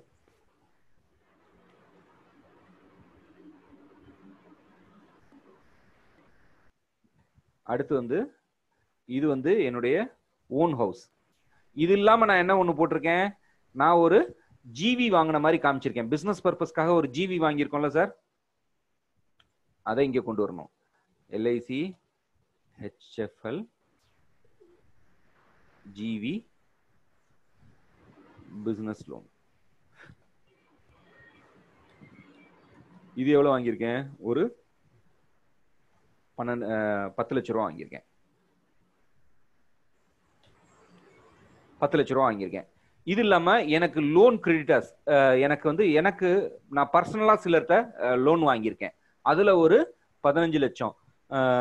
எல்ஐசியில பாலிசி லோனா ஒரு 2,89,000 வாங்கியிருக்கேன். இது இல்லாம நான் ஒரு வாடகை கொடுத்துருக்கேன் இல்லையா பிளாட், அப்ப அதுக்கு ரெண்ட் வாங்கி இது அட்வான்ஸ் வாங்கியிருப்பேன்ல, அந்த அட்வான்ஸும் என்னுடைய லைபிலிட்டி. இது ஒரு 32,000 ரூபாய். ஸோ என்னுடைய கையிருப்பு வந்து 38 லட்சம். அதாவது ஆல்ரெடி என்னுடைய சொத்துக்கெல்லாம் 38 லட்சமா இருக்கு மொத்தமா. அது இல்லாமல் எனக்கு வந்து இதெல்லாம் லயபிலிட்டி. இப்ப இந்த காசெல்லாம் நான் வாங்கி என்ன சார் பண்ணேன்? இந்த சொத்து எனக்கு 38 லட்சமா இருக்கு. இதெல்லாம் என்னுடைய என்ன சொல்றது, இந்த லயபிலிட்டிஸ் எல்லாம் நான் அந்த பணத்தெல்லாம் வாங்கி நான் என்ன பண்ணுனேன் அப்படின்னு கேட்டீங்கன்னா, முதல் விஷயம் வந்து என்னுடைய பிசினஸ்க்காக, ஃபார்ச்சூன் அசோசியேட்ஸ்க்காக நான் இதுல வேற அந்த 10 லட்சம் ரூபாய் பிசினஸ் லோன் வாங்கினேன்ல, அதுவும் இங்க ஏறுது. ஏன்னா இங்க ஏறும். நான் என்ன சொன்னேன், என்னோட ஆபீஸை நான் வந்து ரெனோவேட் பண்ணி அட்வான்ஸ் கொடுத்து ரெனோவேட் பண்றதுக்காக 10 லட்சம் ரூபா நான் செலவு பண்ணேன். ஸோ அந்த ஜிவி வாங்கின லோனை நான் எங்க யூட்டிலைஸ் பண்ணியிருக்கேன்? இங்க யூட்டிலைஸ் பண்ணியிருக்கேன். ஸோ ஃபார்ச்சூன் அசோசியேட்ஸ்ல இப்போ 14 லட்சம் இருக்கு. இப்போ இங்க வந்துட்டு ஆடிட்டர் ஏன் செலவா எழுத மாட்டேங்கிறாங்கன்னா, ஃபார்ச்சூன் அசோசியேட்ஸ்ல போய் நான் 4 லட்சம் ரூபா வச்சுக்கிட்டு அங்க போய் ஜிவில இன்ட்ரெஸ்ட் எழுதுனா உதப்பான். 10 லட்சம் ரூபாய் நான் இங்க இன்வெஸ்ட் பண்ணேன்னா இங்க இருக்கணும்ல, என்னோட நான் என் ஆஃபீஸ்க்கு ஏசி வாங்கி போட்டேன், ஃபர்னிச்சர் வாங்கி போட்டேன்னா அப்போ ஃபார்ச்சூன் அசோசியேட்ஸ்ல இன்வெஸ்ட் ஆனதுல இந்த அமௌண்ட் இருக்கணும். அடுத்து என்னுடைய சொத்துக்களா, இந்த இடத்துல பாத்தீங்கன்னா சிலர் ஆடிட்டர் வந்து இப்போ ஒரு 4-5 வீடு இருக்கு அப்படின்னு சொன்னா, ஒரு 2-3 வீடு ப்ராப்பர்ட்டி இருக்குன்னா 2-3 ப்ராப்பர்ட்டி பேரை போட்டு இதை பைஃபர்கேஷன் எழுதுவாங்க, எது எவ்வளவு வாங்கணும் அப்படின்னு சொல்லி. சிலர் வந்து பாத்தீங்கன்னா இந்த ஷெட்யூல்னு அதனாலதான் கேட்பாங்க. இந்த ஷெட்யூல்னு கேட்டா கன்ஃபியூஸ் ஆகாதீங்க. இங்க ப்ராப்பர்ட்டிஸ் அப்படின்னு மொத்தமா இருக்கு. ப்ராப்பர்ட்டிஸ்னு போட்டு என்ன போட்டேன், 35 லட்சம் ரூபான்னு போட்டேன். இது எந்த ப்ராப்பர்ட்டி எவ்வளோ அப்படின்னா அடுத்த வார்த்தை என்ன கேட்பாங்க, அதுக்கான ஷெட்யூல் கொடுங்கன்னு கேட்பாங்க எல்ஐசியில நம்ம லோன் கேட்கும்போது. அப்ப நான் என்ன ஷெட்யூல், டீடைல்ஸ் ஆஃப் ப்ராப்பர்ட்டி, இதெல்லாம் நான் சும்மா உங்களுக்கு ஒரு ஷெட்யூலுக்காக. Property at Trichy 11,09,000. இது நான் வாங்கின காசு, இன்னைக்கு வேல்யூ எல்லாம் போடக்கூடாது சார். நான் என்னுடைய காசு எங்கெல்லாம் என்ன மாதிரி இன்வெஸ்ட் ஆச்சு, இதுக்கு நான் ஸ்டாம்ப் டியூட்டி கட்டியிருக்கலாம், ரெண்டல் இது கொடுத்துருக்கலாம், புரோக்கரேஜ் கொடுத்துருக்கலாம், அதெல்லாம் சேர்த்துதான் இந்த சொத்தா நான் 11,09,000 ரூபாய்க்கு நான் வந்து 5 வருஷத்துக்கு முன்னாடி வாங்கியிருக்கலாம், 10 வருஷத்துக்கு முன்னாடி வாங்கியிருக்கலாம். ஆனா 11,09,000 பிளஸ் பிளாட் அட் காவேரி நகர், அது ஒரு 7 லட்சம். சென்னையில ஒரு பிளாட் வாங்கினேன்னு சொன்னேன் இல்லையா, அது ஒரு 17 லட்சம். ஸோ இந்த 35,74,000 ரூபாய் என்ன ஆயிடுச்சு, இந்த காசுல மொத்த காசுல பிளாட்டா போயிடுச்சு. அடுத்து வந்து பிராங்க்லின் டெம்பிள்டன்ல நான் எஸ்ஐபியா ஒரு 86,000 ரூபாய் பண்ணிட்டு இருக்கேன். கோல்டு ஜுவல்லரியில ஒரு 5,80,000 இருக்கு. மியூச்சுவல் ஃபண்ட்ஸ்ல 58,000 ரூபாய் இருக்கு. ஐசிஐசிஐ மியூச்சுவல் ஃபண்ட்ல சஃபின்றவருக்கு நான் ஒரு 4,70,000 கொடுத்துருக்கேன். அது இல்லாம இங்க பாருங்க, இந்த இடத்துல என்ன பண்ணிருக்கேன், லோன் கிரெடிட்டார்ஸ், எனக்கு பணம் கொடுத்தவங்க 15 லட்சம் ரூபாய் லோன் கிரெடிட்டார்ஸ். ஆனா எனக்கு டெப்டார்ஸ், நான் பணம் கொடுத்து வச்சிருக்கவங்க ஒரு 4,64,000 ரூபாய் கொடுத்து வச்சிருக்கேன். அப்ப இந்த லோன் கிரெடிட்டார்ஸ்க்கும் டெப்டார்ஸ்க்கும் ஆக்சுவலா நான் ஒரு ஷெட்யூல் காட்டணும், யார்கிட்டலாம் நான் லோன் வாங்கியிருக்கேன். இப்ப இது வந்து 2 லட்சம் 1 லட்சம்னா ஒன்றும் பண்ண மாட்டாங்க. 25 லட்சம் 30 லட்சம்னா இந்த இடத்துல அவங்களோட பேன் நம்பரு, கிஃப்டெல்லாம் வந்திருக்குன்னா பேன் நம்பர் அதெல்லாம் எழுத சொல்லுவாங்க. 1,50,000 ஒன்றும் பெரிய இது கிடையாது. இப்போ முகமது இலியாஸ் என்னோட ஃப்ரெண்டுட்டு இருந்து 5,05,000 வாங்கியிருக்கேன். கிருஷ்ணமூர்த்தின்றவர்கிட்ட 2,20,000, என்னோட ஒய்ஃப்ட்டு இருந்து 4,50,000. இதெல்லாம் தான் சார் இந்த இருப்பு கணக்கெல்லாம் இங்க இருந்து அட்ஜஸ்ட் ஆகும். நீங்க இந்த கேபிட்டல்ல இருந்து தான் இருப்பு எடுப்பாங்க. இப்போ நீங்க ஒருத்தரோட இருப்புங்கிறது என்ன, இந்த 75 லட்ச ரூபாய் என்னுடைய டோட்டல் அசெட் அப்படின்னு சொன்னா, நான் இந்த 75 லட்ச ரூபாய் நான் என்ன மடியிலேயே வச்சுட்டு இருப்பேன், தங்கமா வச்சிருக்கலாம், வீட்டுல வச்சிருக்கலாம், வண்டிக்கு யூஸ் பண்ணிருக்கலாம், கார் வாங்கியிருக்கலாம், ஏதோ ஒரு வகையில இருக்கு. அது என்னவா இருக்குங்கிறது தெரியப்படுத்துறோம். இவ்வளவுதான் மேட்டர். ஸோ எனக்கு கடன் கொடுத்தவங்க, இந்த காசுல ஒரு 15 லட்ச ரூபா கடன் இருக்கு, எனக்கு ஒரு கடங்காரங்க ஒரு 10 பேர் இருக்காங்க, அவங்க ஒரு 4,64,000 ரூபாய் கடன் தர வேண்டியது இருக்கு, எனக்கு அவங்க தர வேண்டிய என் காசு வெளியே இருக்கு. அடுத்து பாத்தீங்கன்னா பிக்சட் அசெட்டா, காரு பைக்கு இந்த மாதிரி பிக்சட் அசெட்டா நான் ஒரு இது பாருங்க அசெட் வேல்யூ அட், நான் இந்த மாதிரி என்னென்ன வண்டி, என்னோட லேப்டாப்பு, கம்ப்யூட்டர், இந்த மாதிரி நான் போட்டு அசெட் நான் இங்க 10,68,000 ரூபாய்க்கு என்னுடைய அசெட் வேல்யூ எண்டு இந்த இடத்துல அசெட்டா இருக்கு 10,68,000 ரூபாய். அடுத்து வந்து அக்ரி லேண்ட் லீஸ் 50,000 ரூபாய் நான் அக்ரி லேண்ட் வச்சிருக்கேன். இது இல்லாம பேங்க்ல ஒரு 25,000 ரூபாய் இருக்கு. ஆக்சிஸ் பேங்க்ல ஒரு 1,19,000 ரூபாய் இருக்கு. இதை நான் குறைச்சிக்கிறேன், ஏன்னா இங்க மைனஸ் அடிக்குது. இதுதான் இருப்பு மைனஸ்ல போறதுங்கிறது.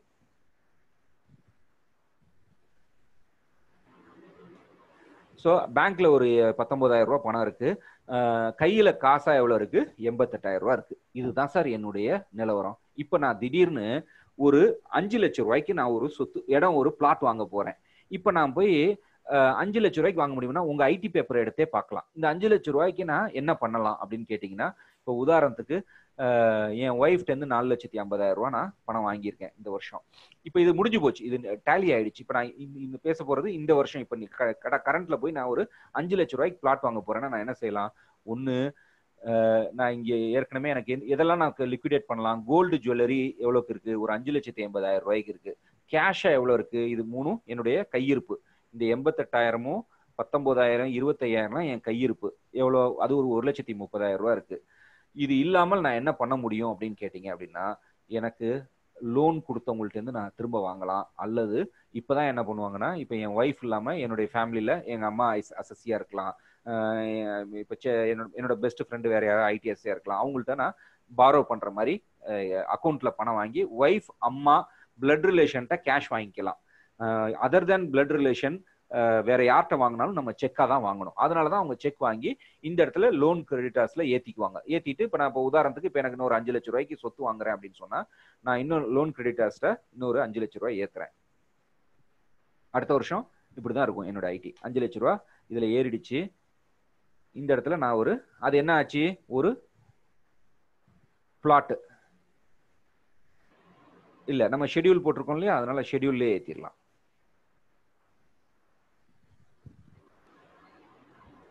எங்க ப்ராப்பர்ட்டி ஷெட்யூல் இருக்கு, இங்க இருக்கு. இங்க அடுத்த வருஷம் பாத்தீங்க அப்படின்னா பிளாட் அட் தில்லை நகர், பேர்லயாவது 5 லட்சம் ரூபாய்க்கு தில்லை நகர்ல 5 லட்சம் ரூபாய்க்கு பிளாட் வாங்கினதா இருக்கட்டும். ஜஹாங்கீர் சார் ஒரு நிமிஷம். Yes sir, mister Nagarajan Thangavel sir கொஞ்சம் மியூட் பண்ணுங்க, தயவுசெய்து மியூட்டை ரிலீஸ் பண்ணாதீங்க சார், பேக்ரவுண்ட் சவுண்ட் டிஸ்டர்பா இருக்கு please. Thank you sir, go head. Okay, so இப்போ என்ன ஆயிடுச்சு, 40 லட்சம் ஆயிடுச்சு. எகைன் பாருங்க, இங்க 40 லட்சம் என்னுடைய ப்ராப்பர்ட்டி அக்கௌண்ட்ல 40 லட்சம் ஆயிடுச்சு. ஸோ 80 லட்சம் 80 லட்சம் டேலி. ஸோ இது என்னுடைய அசெட், இது என்னுடைய லயபிலிட்டி. ஸோ இது புரியுதா சார்? இது வரைக்கும் புரிஞ்சிருச்சு அப்படின்னு சொன்னா நம்ம ஆல்மோஸ்ட் இந்த லோன் கிரெடிட்டார்ஸ் டெப்டார்ஸ் என்ன, இந்த இடத்துல சிலர் வந்து பாத்தீங்கன்னா வரிசையா எழுதியிருப்பாங்க. சம்டைம்ஸ் இந்த லோன் ஷெட்யூல் கொடுங்க அப்படின்னு சொல்லும் போது நம்ம புரியாம இருக்கிறது இதுதான். இந்த இடத்துல என்ன பண்ணிருப்பாங்கன்னா, ஜென்ரலா வந்து இன்ட்ரெஸ்ட் பை பேங்க் லோன்ஸ் அப்படின்னு போட்டு இந்த இடத்துல என்ன பண்ணிருப்பாங்க, திடீர்னு பை ஒரு ஆடிட்டர், சில ஆடிட்டர்ஸ் வந்து என்ன பண்ணிருப்பாங்க ஃபைல்ல, பை பேங்க் லோன்ஸ் அப்படின்னு போட்டு இந்த இடத்துல 20 லட்சம் போட்டிருக்காங்கன்னு வைங்க. இப்பதான் என்ன கேட்பாங்க ஆபீஸ்ல இருந்து,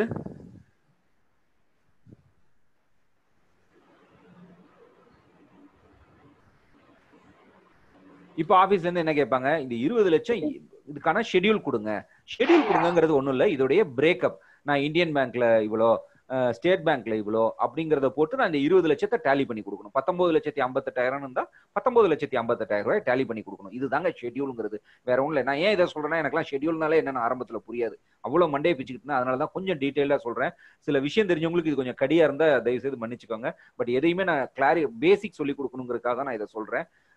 ஸோ கைண்ட்லி எக்ஸ்பிளைன். ஸோ இது வரைக்கும் உங்களுக்கு புரிஞ்சிருச்சுன்னா, ஸோ நமக்கு என்னென்ன புரிஞ்சுக்கிட்டோம், நான் குயிக்கா சம்மப் பண்றேன். இது என்னுடைய இந்த வருஷத்துடைய நிகர என்னெல்லாம் லாபமா வியாபாரமா வந்துச்சோ அந்த வருமானம், இதெல்லாம் என்னுடைய செலவுகள், இந்த வருமானம் ஈட்டுறதுக்காக உதவி புரிந்த செலவுகள், அதுக்கு உதவி புரிஞ்ச செலவுகள். இது என்னுடைய மொத்த செலவு, பர்சனல் செலவுலாம் இதுல சேராது. அடுத்து பாத்தீங்க அப்படின்னு சொன்னீங்கன்னா, என்னுடைய கையிருப்பு இந்த வருஷத்துடைய துவக்கத்துல ஆரம்பத்துல 33 லட்சம் இருந்தது. அதோட இந்த வருஷம் லாபம் ஒரு 10 லட்சம் ரூபாய் கையில இருக்கு. இன்கம் டாக்ஸ் ரீஃபண்ட் வந்தது இருக்கு, 96,000 ரூபாய் வாடகை வந்த காசு இருக்கு. அந்த இதெல்லாம் நான் என்ன பண்ணிருக்கேன் அப்படின்னு கேட்டீங்கன்னா, இந்த வருஷம் என் வீட்டு செலவுக்காக 3,81,000 ரூபாய் எடுத்திருக்கேன். லோன் இன்ட்ரெஸ்ட் கட்டியிருக்கேன். அதுக்கப்புறம் கடைசியா டிடிஎஸ் எல்லாம் போக 38 லட்சம் ரூபாய் என்னுடைய ஓப்பனிங் பேலன்ஸா இருக்கு. 33 லட்சத்துல துவங்கினது 38 லட்சம் ரூபாய் என்னுடைய closing balance for next year. அடுத்த வருஷம் பாத்தீங்கன்னா ஓப்பனிங் பேலன்ஸ், இப்ப இந்த வருஷம் முடிஞ்சு நீங்க அடுத்த வருஷம் ஆடிட்டர் போனீங்கன்னா அவர் எங்க இருந்து ஆரம்பிப்பாருன்னா, இந்த இடத்துல 33 லட்சத்துக்கு பதிலா 38,82,000 ரூபாய் அப்படின்னு போட்டுட்டு, சொல்லுங்க இந்த வருஷத்துடைய உங்களுடைய நிகர லாபம் எவ்வளோ, இந்த வருஷம் உங்களுக்கு எவ்வளவு ரீஃபண்ட் வந்துச்சு, இப்படிதான் அடுத்த வருஷம் ஸ்டார்ட் ஆகும். ஸோ இதுதான் அடுத்த வருஷத்துக்கான ஆரம்ப புள்ளி, இந்த வருடத்துக்கான நிறைவு புள்ளி. இந்த 38 லட்ச ரூபாய் எப்படி, 38 லட்ச ரூபாய் இல்லாம என்னுடைய லயபிலிட்டிஸ் என்னென்ன இருக்கு, இதெல்லாம் எனக்கு கடன் இருக்கு, இதெல்லாம் நான் செலுத்த வேண்டிய கடன்கள், இதெல்லாம் என்னுடைய காசு வேற வேற இடங்கள்ல சொத்தா நகையா வருமானமா இருக்கு. இது வரைக்கும் புரிஞ்சிருக்கு அப்படின்னு சொன்னா நீங்க டன் கொடுத்தாலோ அல்லது ready கொடுத்தாலோ I can go for the final step, that is statement of income. Excellent Jahangir. S, thank you. Excellent. உங்களுடைய ஐடியை நீங்களே ப்ரிப்பேர் பண்ணி கொண்டு போய் கொடுத்துடலாம் சார். Okay, ton. இப்போ வருவோம். அதுதான் முக்கியமா சொல்ல வந்தேன். இப்ப நீங்க சொன்ன விஷயம் தான். இப்ப நம்மளோட ஐடியை நம்ம புரிஞ்சுக்கணும்ல. இப்ப ஆடிட்டர் ஃபைல் பேப்பர் எடுத்து கொடுக்குறோம், அவங்க ஃபைல் பண்ணி கொடுக்குறாங்க. அது என்ன ஃபைல் பண்ணி கொடுக்குறாங்க, ஏன் ஃபைல், இப்போ உங்களோட ஐடி டாக்ஸே நிறைய பேரு ரீஃபண்டே வாங்காம எவ்வளவு பர்சன்ட் நம்ம நிறைய பேரு அது அப்படியே என்ன டிடிஎஸ்ல வருது அதை அப்படியே அட்ஜஸ்ட் பண்ணிட்டு போறாங்க. ரீஃபண்ட் கூட வேணுமா வேண்டாமான்னு டிஸ்கஷனே இல்லாம அப்படியே வந்து அட்ஜஸ்ட் பண்ணிட்டு போறாங்க. அந்த எக்ஸ்பென்சஸ், ரியல் எக்ஸ்பென்சஸே நிறைய பண்ணிருப்போம் நம்ம. அதாவது இந்த ரெண்டல், நம்ம ஸ்டாஃப் கொடுக்குற சேலரி, நம்ம பண்ற எக்ஸ்பென்சஸ், அட்வர்டைஸ்மெண்ட் கொடுக்குற, ரொம்ப இல்ல சார், ரொம்ப புரிதல் சொல்லணும்னா, இப்ப நான் என்னோட ஃபேமிலியோட நான் வந்து ஒரு சினிமா தியேட்டருக்கு போய் 5 டிக்கெட் வாங்கி முடிச்சுட்டு அங்க ஒரு மால்ல சாப்பிட்டுட்டு நான் ஒரு 3,000 ரூபாய் செலவு பண்ணிட்டு வரேன். இதை எக்ஸ்பென்ஸா எழுத முடியுமானா எழுத முடியாது. அதே நான் வந்து என்னுடைய என்ன சொல்றது, ஒரு ரியல் எஸ்டேட் புரோக்கர் ஒரு 4-5 பேர் இருக்காங்க என்னோட ஃப்ரெண்ட்ஸ். அவங்க ரெகுலரா எனக்கு FChFPல கேசஸ் ரெஃபர் பண்ணுவாங்க. நல்ல குட் ஃப்ரெண்ட்ஸ், எனக்கு பிசினஸ்ல ஹெல்ப் பண்ணி கொடுத்துட்டு இருக்காங்க. நான் அவங்க 5 பேரை கூட்டிட்டு போய் தியேட்டர்ல இதே மாதிரி சினிமா பார்த்துட்டு வெளியே வந்து டின்னர் சாப்பிட்டுட்டு வந்தனா இந்த பில்லை எடுத்து இது என்னுடைய business expense, kindly admit this சொல்றதுக்கான அந்த சொல்றதுக்கான உரிமை நம்ம கிட்ட இருக்கு. இன்னும் நல்ல டெக்னிக்கல் பர்சன்ஸ் என்ன பண்ணுவாங்கன்னா, they will use 2 credit card. One is for, இப்ப நான்லாம் அப்படிதான் இன்னும் அப்ப எனக்கு ஒவ்வொன்றுக்கும் நான் செலவுக்கு பிரிண்ட் அவுட் எடுத்துட்டு இருக்க முடியாது, பில்லு பார்த்துட்டு இருக்க முடியாது இல்லையா. நான் 2 கிரெடிட் கார்டு வச்சிருப்பேன். ஒன்னு வந்து கிரெடிட் கார்டும் சரி டெபிட் கார்டும் சரி ரெண்டு வச்சிருக்கேன். ஒன்னு வந்து ஃபுல் அண்ட் ஃபுல் என்னுடைய பர்சனல் எக்ஸ்பென்சஸ், ஒன்னு வந்து ஃபுல் அண்ட் ஃபுல் இதே நான் இந்த இடத்துக்கு நானும் சேட்டாவும் ஃப்ரெண்ட்லியா நாங்க ஒரு சினிமாக்கு போறோம் அப்படின்னு சொன்னா, நான் ஜஹாங்கீர் அதை கிளிடா அப்படின்னாருன்னா நான் வந்து பர்சனல் கார்டு எடுத்து கிளிப்பேன். அதே நாங்க 2 பேரும் ஒரு அபிஷியலா போய் மதுரை போயிருக்கும் போது ஒரு எக்ஸ்பென்சஸ் பண்றோம்னா நான் வந்து அபிஷியல் கார்டுல கிளிப்பேன். சோ அந்த அபிஷியல் கார்டு எல்லாமே என்னுடைய அபிஷியல் எக்ஸ்பென்சஸ், அதை ஆடிட்டராலே மறுக்க முடியாது. சூப்பர் ஜஹாங்கீர். சார் ஒரே டவுட் சார். சொல்லுங்க சார். இப்ப நான் கூட LIC agent and LIC housing finance ஏஜென்ட்டா இருக்கேன். நான் கூட இப்ப என் ஆடிட்டர் வந்து ஃபார்ம் 26 படி பண்ணுங்க, ஐடி ஃபைல் பண்ணணும்னு சொன்னாங்க சார். ஏன்னா லாஸ்ட் இந்த கடந்த 8-10 வருஷமா என்னோட ஆடிட்டர் வரும் என்னென்ன கிரெடிட் ஆயிருக்க ஒரு பேன் நம்பரை வச்சு அவர் என்னமோ அதை வச்சு பண்ணிடுவார் சார். நான் எதுவுமே கேட்கல. நீங்க சொல்றது பிரகாரம் பார்த்தா ஃபார்ம் 26A பிரகாரம் கண்டிப்பா ஃபார்ம் 26A வச்சு தான் பண்ணுவாங்க. அதை வச்சு பண்ணுங்கன்னு சொல்லலாம். ஆமா அல்ல அததான் பண்ணுவாங்க ஆடிட்டர்ஸ் யாருமே ஃபார்ம் 26A தவிர. ஏன்னா இப்ப உதாரணத்துக்கு உங்களுக்கு கிஃப்ட் வந்திருக்கலாம், வேற ஏதோ ரீஃபண்ட் வந்திருக்கலாம், ரீஎம்பர்ஸ். இப்ப நீங்க வந்து இதுக்கு போய் ஒரு மீட்டிங் போயிட்டு வரீங்க, சென்னைக்கு ஒரு மீட்டிங் போயிட்டு வரீங்க, அந்த மீட்டிங் எக்ஸ்பென்சஸ்க்காக ஒரு 5000 ரூபாய் LICHFL கொடுக்குறாங்க, அதையும் வருமானமா எடுத்துக்க முடியாது இல்லையா? ஃபார்ம் 26A அது வராது. ஃபார்ம் 26A கிளியர் கட்டா உங்களுடைய வருமானம் மட்டும்தான் அதுல வரும். அதுவும் எந்த பீரியடுக்கு அவங்க புக் ஆயிருக்கோ. சிலருக்கு வந்து நம்ம மார்ச் 31 வரைக்கும் நம்ம இப்ப HFL LIC HFL நம்ம மார்ச் 31 டிஸ்பர்ஸ்மெண்ட் பண்ணதுக்கான கமிஷன் என்னைக்கு சார் வரும்? ஏப்ரல்ல கிரெடிட் ஆகும், ஏப்ரல் 10th கிரெடிட் ஆகும். ஆனா பேங்க் ஸ்டேட்மெண்ட்ல பார்த்தா இருக்காது. அப்ப நீங்க எப்படி போவீங்க? ஃபார்ம் 26A தான் பெஸ்ட். ஓகேவா? எல்லா சில ஆடிட்டர்ஸ் பேன் நம்பர் வாங்கிட்டு நம்மளோட இன்கம் அலோவ் பண்ணிடுறாங்க. ஆமா ஆமா இதான் காரணம். ஃபார்ம் 26A அதுதான் ஃபார்ம் 26A. ஆமா உங்க பேன்ல பிடிக்கிறது எல்லாமே TDS எங்கெல்லாம் பிடிக்கப்படுதோ அங்க அது ஏறிடும். Super sir, super. ரைட்டுங்களா? தேங்க்யூ. இது வரைக்கும் எல்லாருக்கும் ஓவர் இல்லையா? நம்ம இப்ப ஸ்டேட்மெண்ட் ஆஃப் இன்கம் வந்துருவோம். சார் இப்போ இந்த கிஃப்ட் கார்டுலாம் கொடுக்குறாங்களா, அதெல்லாம் இதுல அக்கௌண்ட் ஆகாது இல்லையா? கிஃப்ட் கார்டு கொடுத்துட்டு அவங்க வந்து கிஃப்ட் கார்டு வந்து ஸ்பான்சரா கிஃப்டா கொடுத்தாங்கன்னா அவங்க எழுதிடுவாங்க சார் கிஃப்ட்னு சொல்லி. எக்ஸ்பென்சஸ் ரீஎம்பர்ஸ்மென்ட் மட்டும் தான் அதுல வராது. 26A நமக்கு வராது கிஃப்ட் கார்டோட இன்ட்ரெஸ்ட் எதுல கொண்டு வரல சார். அவங்க எதுல புக் பண்ணிருக்காங்கன்றத பொறுத்து சார். அவங்க வந்து இப்ப நீங்க உதாரணத்துக்கு இந்த நம்ம எடுக்கிறோம். ஆமா நமக்கு வந்து எடுக்கிறது ஸ்ட்ரைட்டா ஃபார்ம் 26A. அதுல நிறைய செக்ஷன் இருக்கு. JH 194A 194J அந்த மாதிரி அதுல புக் பண்ணுவாங்க. அதாவது அவங்க வந்து இதை எக்ஸ்பென்சஸ் ரீஎம்பர்ஸ்மெண்ட் இந்த காம்படிஷன்ல குவாலிஃபை பண்ணாரு, அதனுடைய சேல்ஸ் எக்ஸ்பென்சஸா புக் பண்ணிருந்தாங்கன்னா அது வந்து நமக்கு ஃபார்ம் 26A வராது. சேல்ஸ் எக்ஸ்பென்ஸா புக் பண்ணாம அதை வந்து ஒரு கிஃப்டா அதாவது வந்து என்ன சொல்றது ஒரு பிரைஸ் மணி மாதிரி அதை புக் பண்ணியிருந்தாங்கன்னா அது வந்து இன்கம்ல வரும். பெட்டர் நம்ம அதை குழப்பிக்கவே வேணாம். ஃபார்ம் 26A என்ன இருக்கோ அதை போட்டுருங்க. கிரெடிட்டர்ஸ்க்கு கொடுக்கற இன்ட்ரெஸ்ட் எல்லாம் போடலாமா? என்ன சார்?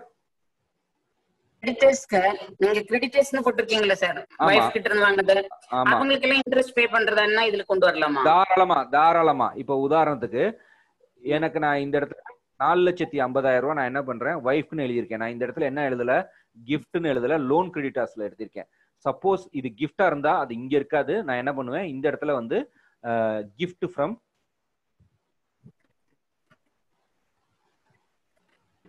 அவங்களுக்கு பே பண்ண இன்ட்ரெஸ்ட் நம்ம இங்க வரேன். கிஃப்ட் ஃப்ரம், நீங்க நல்ல question madam. Gift from wife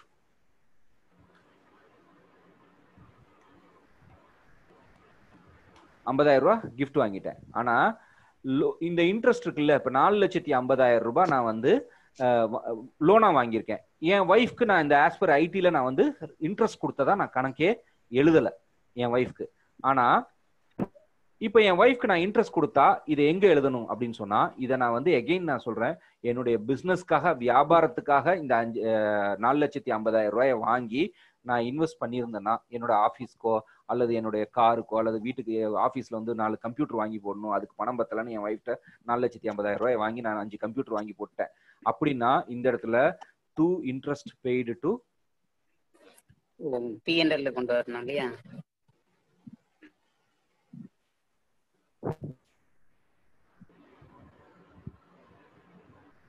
வைஃபா இருந்தாலும் இங்க வரும்.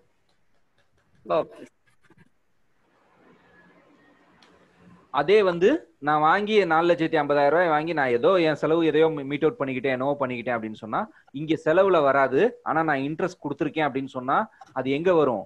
எங்க வரும்னு சொல்லுங்க பாப்போம். யாராவது ஒருத்தர் சாட் பாக்ஸ்ல. என் வைஃப்ட்ட நான் வந்து பேலன்ஸ் ஷீட்ல எங்க வரும் அப்படின்னு சொன்னா, ஒண்ணு என்னுடைய டிராயிங்ஸ் நான் அதிகப்படுத்தணும். அசெட்ஸ் இல்லைங்க, டிராயிங்ஸ். அதான் இந்த இடத்துல கேபிட்டல் அக்கௌண்ட்ல டிராயிங்ஸ் வீட்டு செலவுக்காக நான் எடுத்தேன்ல, என் வைஃப்க்கு 4,50,000 ரூபாய்க்கு ஒரு இன்ட்ரெஸ்ட் வேற ஒரு 20,000 ரூபாய் கொடுத்துருக்கேன் என் வைஃப்க்கு இன்ட்ரெஸ்ட். அதையும் இந்த இடத்துல சேர்த்துருவேன். அல்லது இந்த இடத்துல பாத்தீங்கன்னா டு வைஃப் இன்ட்ரெஸ்ட்னு இந்த இடத்துல to interest pay to wife அப்படின்னு போட்டு இந்த இடத்துல ஆட் ஆயிடும். சமயத்துல இந்த இன்ட்ரெஸ்ட் ஷெட்யூல்லாம் கேட்கறாங்கல்ல, அது இதுதான். இந்த பாருங்களேன், இந்த இடத்துல நான் வெறுமனே என்ன பண்ணிருக்கேன், இந்த இடத்துல கிளியரா to interest paid to Yasmin அப்படின்னு போட்டு 13,000 போட்டேன். அப்படிலாம் போடாம வெறும் டு இன்ட்ரெஸ்ட் பெய்டு அப்படின்னு மொட்டையா இருக்குன்னு வைங்க. இன்ட்ரெஸ்ட் பெய்டுன்னு போட்டு இந்த இடத்துல நான் வந்து ஒரு 11,13,000 ரூபாய் போட்டிருந்தேன்னா இப்பதான் நம்ம ஆபீஸ்ல என்ன கேட்பாங்க, அதுக்கு ஷெட்யூல் கேட்பாங்க. இந்த ஷெட்யூல் அப்படின்னா என்ன, டக்குன்னு கூப்பிட்டு இந்த 11,30,000 ரூபாய் நான் எங்க கட்டினேன், 11,13,000 ரூபாயை நான் யாருக்கு இந்த இன்ட்ரெஸ்டா கொடுத்தேன்றத நான் எழுதணும். இது புரியுது இல்லையா? சோ இதெல்லாம் புரியுது. அடுத்து நம்ம என்ன பார்க்கணும் அப்படின்னா,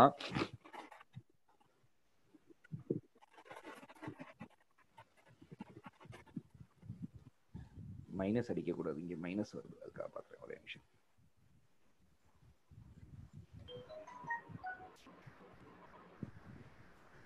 ஓகே, சோ இதுக்கு அடுத்து என்னன்னா நம்ம பார்க்கணும்,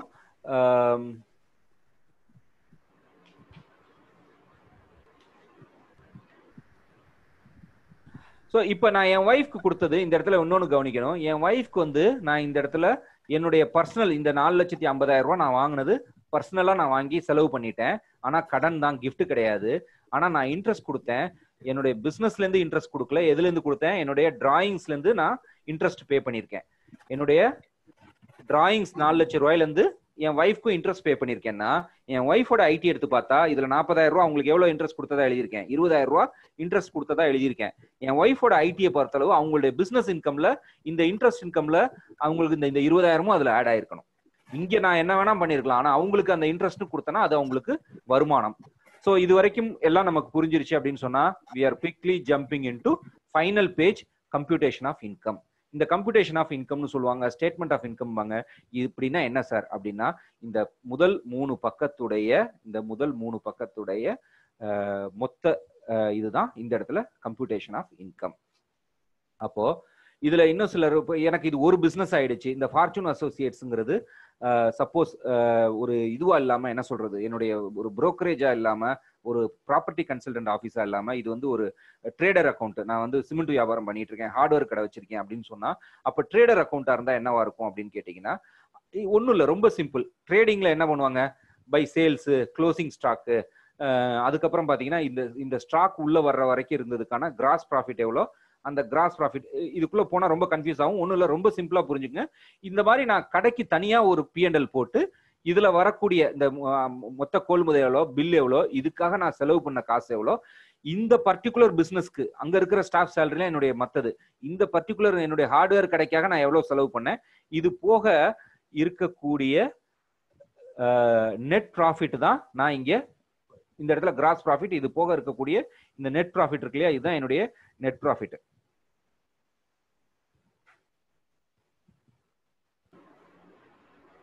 இந்த நெட் ப்ராஃபிட் எங்க வந்துரும்னா, இந்த இடத்துல இது உதாரணத்துக்கு இதோடைய பேர் வந்து, இந்த ட்ரேடிங் அக்கௌண்ட் பேர் வந்து ஃபார்ச்சூன் அசோசியேட்ஸ்னு வச்சுக்கோங்க.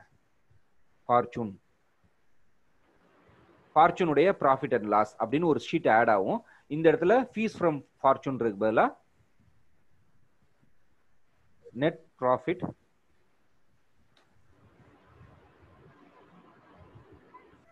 ஃப்ரம், இது வந்து என்ன அமௌண்ட் அப்படின்னா இதுதான் அமௌண்ட், இங்க இந்த அமௌண்ட் தான் அங்க இருக்கும்.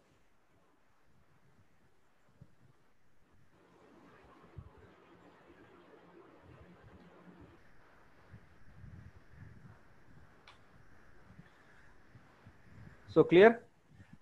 சோ இது மாதிரி இப்ப நான் இது இல்லாம எனக்கு இன்னும் 4 பிசினஸ் இருக்கு சார், எல்லாத்துக்கும் இந்த மாதிரி ஒரு P&L போட்டு இது எல்லாத்தையும் கொண்டு வந்து ஒன்னா கம்ப்யூட் பண்றதுக்கு பேர் தான் computation of income, statement of income. இதுல தான் சார் இங்க வரும். நீங்க நிறைய பேர் ஏன் சார் வாடகை வருமானம் அங்க எழுதல அப்படின்னு சொன்னீங்க.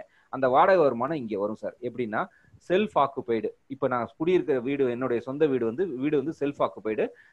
அதுக்கு வந்து இன்ட்ரெஸ்ட் எவ்வளவு பே பண்ணியிருக்கேன், எல்ஐசி HFLக்கு 71,000 ரூபாய் பே பண்ணியிருக்கேன் இன்ட்ரெஸ்ட். ஸோ அந்த 71,000 ரூபாய் வந்துருச்சு, மைனஸ் வந்துருச்சு. அடுத்து பாத்தீங்கன்னா ரெண்டல் இன்கம், எனக்கு சஃபான்ற ப்ராப்பர்ட்டில இருந்து 1,32,000 ரூபாய் வருது. 30% நான் ஸ்ட்ரைட்டா வந்து அலௌடு மெயின்டெனன்ஸ் எக்ஸ்பென்ஸ் எடுத்துக்கலாம். அது போக 92,400 ரூபாய் இருக்கு. அதுக்கு இதுல வந்து எவ்வளவு டாக்ஸ் வந்து ஒரு கார்பரேஷன் டாக்ஸ் ஒரு 5,230 ரூபாய் கட்டியிருக்கேன். அடுத்து வந்து இன்ட்ரெஸ்ட் வந்து எல்ஐசி HFLக்கு ஒரு 18,700 ரூபாய் கட்டியிருக்கேன். இது போக எனக்கு ப்ராப்பர்ட்டி மூலமா வர வருமானம் எவ்வளோ, 68,000 ரூபாய். என்னுடைய நெட் ப்ராஃபிட் இங்க. நிறைய பேர் பாத்தீங்கன்னா இந்த எஃப்டி இன்ட்ரெஸ்ட்டை இங்க கொண்டு வர மாட்டாங்க சார். P&L என்னோட வியாபாரம் கிடையாது, நீங்க ஏற்கனவே சொன்னதுனால நான் இங்க போட்டிருக்கேன். இன்கம் ஃப்ரம் எஃப்டிஸ் இந்த இடத்துல போட்டிருக்கோம் இல்லையா, 1,50,000 ரூபாய். இன்கம் ஃப்ரம் இன்ட்ரெஸ்ட் ஆன் எஃப்டிஸ் எங்க போட்டிருப்பாங்கன்னா 1,50,000 ரூபாய் எங்க வரும்னா இந்த இடத்துல கீழே இன்கம் ஃப்ரம் அதர் சோர்சஸ்னு இந்த இடத்துல ஆட் பண்ணுவாங்க. நெட் ப்ராஃபிட் போட்டுட்டு இந்த இடத்துல வந்து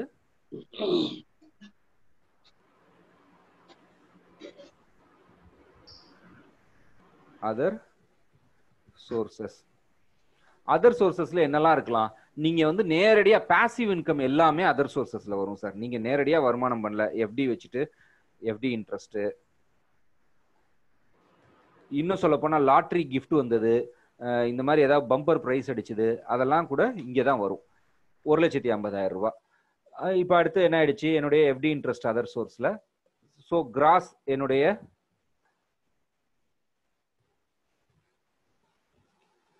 கேபிட்டல் கெயின் கூட வரும் ஜஹாங்கீர்.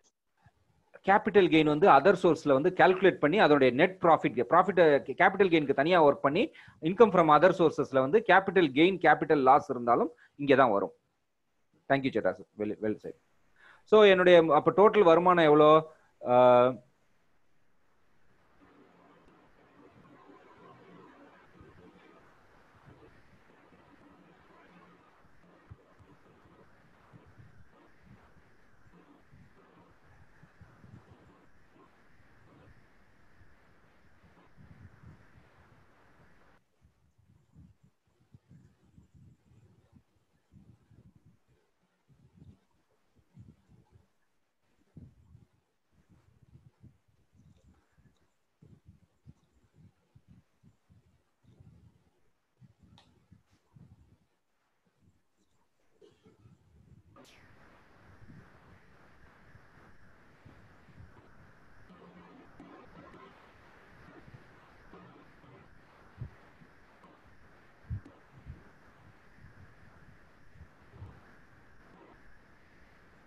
ஸோ என்னுடைய நிகர வருமானம் இதுதான். இதுக்கு டேக்ஸ் கட்டியாச்சு. அடுத்து பார்த்தீங்கன்னா எல்ஐசி பிரின்சிபல். இப்போ உதாரணத்துக்கு நான் 1,15,000 ரூபாய் எல்ஐசி ப்ரீமியம் பே பண்ணியிருக்கேன். அப்புறம் வந்து பிரின்சிபல் பெய்டு வந்து ஒரு 5,24,000 ரூபாய் கட்டியிருக்கேன். பட் ரெஸ்ட்ரிக்டட் டு 1,50,000 தான் மேக்ஸிமம். அதுக்கப்புறத்து மெடிக்ளைம் இதெல்லாம் பண்ணிட்டேன். இதுக்கு நான் டேக்ஸ் கால்குலேட் பண்ணி டேக்ஸ் ரீஃபண்ட் கிளைம் பண்ணிடுறேன். இன்னும் நான் 2,000 ரூபாய் கட்டணும். இது வரைக்கும் இது இப்போ புரிஞ்சுக்கிட்டீங்க இல்லையா? இப்போ இதுல இந்த கம்ப்யூட்டேஷனுக்கு வந்துட்டோம் அப்படின்னு சொன்னா இதுல என்னெல்லாம் நம்ம பார்க்கணும் அப்படின்னு சொன்னா அதர் சோர்ஸ் ஆஃப் இன்கம் பார்க்கணும். நிறைய பேர் அதர் சோர்ஸ் ஏன் எடுக்க மாட்டேங்கிறாங்கன்னா இதுல காட்டாதுதான். அடுத்து பாத்தீங்க அப்படின்னு சொன்னா இந்த செல்ஃப் ஆக்குபைடு ப்ராப்பர்ட்டி ஏன் வந்து வீட்டுக்கு செல்ஃப் ஆக்குபைடு ப்ராப்பர்ட்டிக்கு இன்ட்ரெஸ்ட் ஆட் பேக்லாம் பண்ண மாட்டேங்கிறாங்க அப்படின்னு சொன்னா இதுக்கு எந்த விதமான என்ன சொல்றது உங்களுடைய வருமானத்துக்கு செலவாகிறது எல்லாம் இங்க P&L வர்றதுல தான் அவங்க ஆட் பேக் பண்ணுவாங்க. இங்க எதையுமே ஸ்டேட்மெண்ட் ஆஃப் இன்கம்ல இருந்து ஆட் பேக் பண்ண மாட்டாங்க. ஒண்ணு புரிஞ்சுங்க. அடுத்து வந்து இப்ப நீங்க வாடகை வருமானத்தை இப்ப நம்ம HFL பெர்ஸ்பெக்டிவ்ல இவங்க எப்படி பார்ப்பாங்க? இந்த மாதிரி ஒரு ஃபைலை கொண்டு போய் கொடுத்தா இந்த வருஷத்துக்கான இன்கம் எதுவா எடுத்துக்குவாங்க அப்படின்னு பார்க்கணும்னா இன்னும் ஒரு 10 நிமிஷம் போகும். Is it okay? நீங்க சாட் பாக்ஸ்ல கொடுத்தா வி கேன் கண்டினியூ. இதை வந்து HFL பெர்ஸ்பெக்டிவ்ல இந்த ஃபைலை எப்படி பார்ப்பாங்கன்றத. Okay, thank you sir. Okay, so we will go head. Okay, so இப்போ இந்த ஃபைலை எடுத்துட்டு நான் வரேன் சார் லோனுக்குன்னு சொல்லி. என் ஃபைலில் இதை இன்கம்மா எப்படி பார்ப்பாங்க? முதல் விஷயம், என்னுடைய நெட் ப்ராஃபிட் என்ன?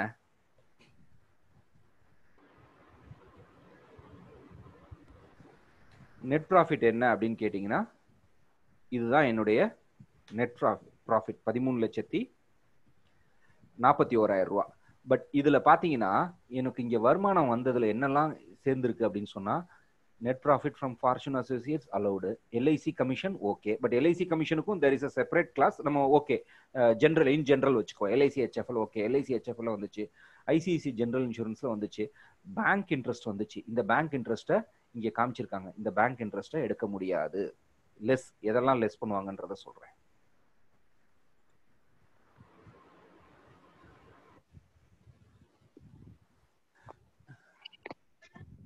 இது எடுக்க மாட்டாங்க.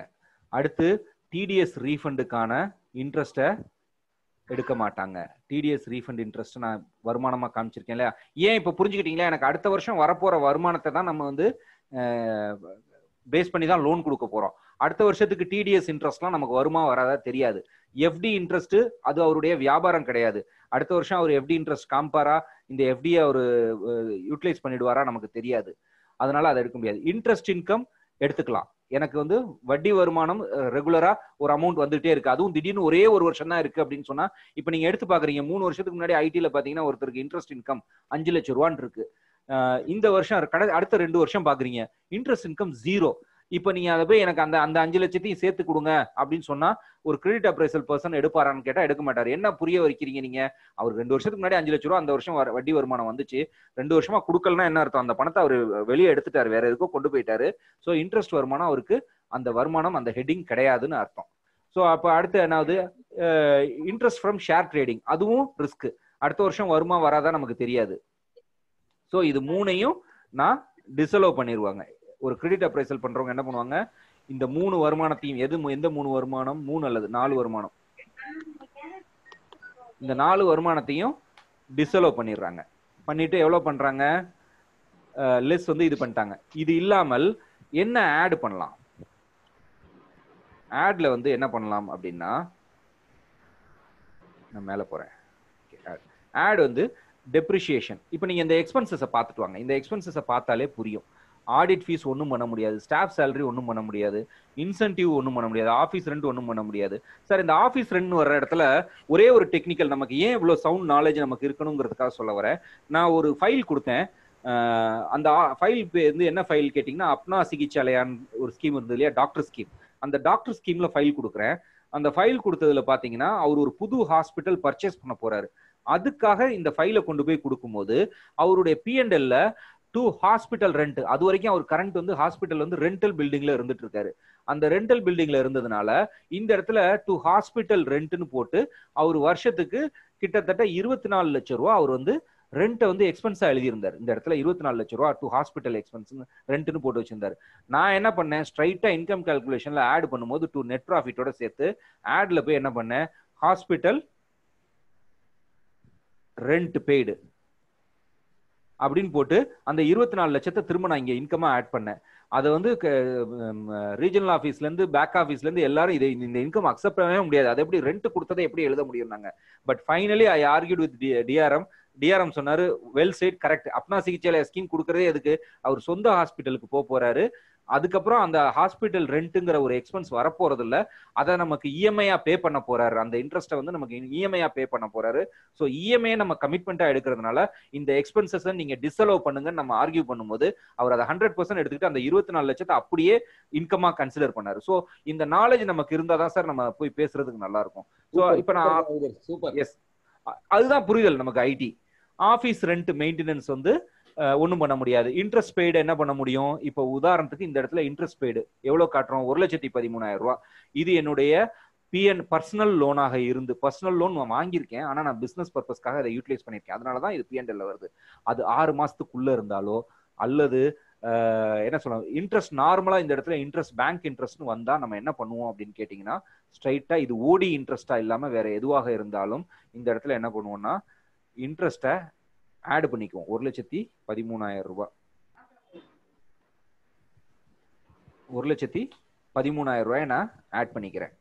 அடுத்து வந்து ஆனா இங்க ஆட் பண்றேன்னு நீங்க சந்தோஷப்படக்கூடாது. இதோட இஎம்ஐ எவ்வளோன்றதை கேட்டு இஎம்ஐ ஃபைனலா டெபிட் பண்ணிடுவோம். இஎம்ஐ டெபிட் பண்ணும்போது அது சப்போஸ் 6 மாசத்துக்குள்ள இருந்தா அது எஸ்கேப் ஆயிடுவோம். அந்த வகையில ஒரு வகையில் நமக்கான சார் யாரோ கொஞ்சம் மியூட் பண்ணுங்க சார், எனக்கும் முடியல. So electricity charge, postage, travelling, conveyance ஒன்றும் பண்ண முடியாது எல்லாம். இங்க வாங்க, அடுத்து என்ன வருது, எல்ஐசி ஹெச்எஃப்எல் உடைய ஜிவி இன்ட்ரெஸ்ட் ஒரு 1,18,000 ரூபாய், அதையும் நான் ஆட் பண்ணிக்கலாம்.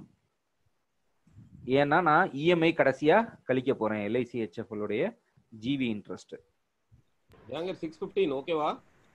I'm okay. எனக்கு டைம் தான், எனக்கு ஃபாஸ்டிங் போகணும், நான் தண்ணி குடிச்சுக்கிறேன். நோ இஷ்யூ, நான் மக்கள் முடிச்சிடுறேன். நீங்க முடிச்சிருங்க. क्वेश्चन அண்ட் ஆன்சர் செஷன் வேணா நம்ம இன்னொரு நாள் கூட வச்சுக்கலாம். எல்லாரும் ஜஸ்ட் வொர்க் அவுட் பண்ணிட்டு கூட வச்சுக்கலாம். அதுக்காக இல்ல நான் ஒரு 10 நிமிஷம் முடிச்சிட்டு போறேன். நான் 6:30க்கு போறேன். எல்லாருக்கும் ஓகே தானே? எங்களுக்கு ஓகே, உங்களுக்கு தான், நீங்க தான் பார்க்கணும். ஓகே. சோ இதெல்லாம் ஆட் சார், இதெல்லாம் ஆட். எதை லெஸ் பண்றோம்?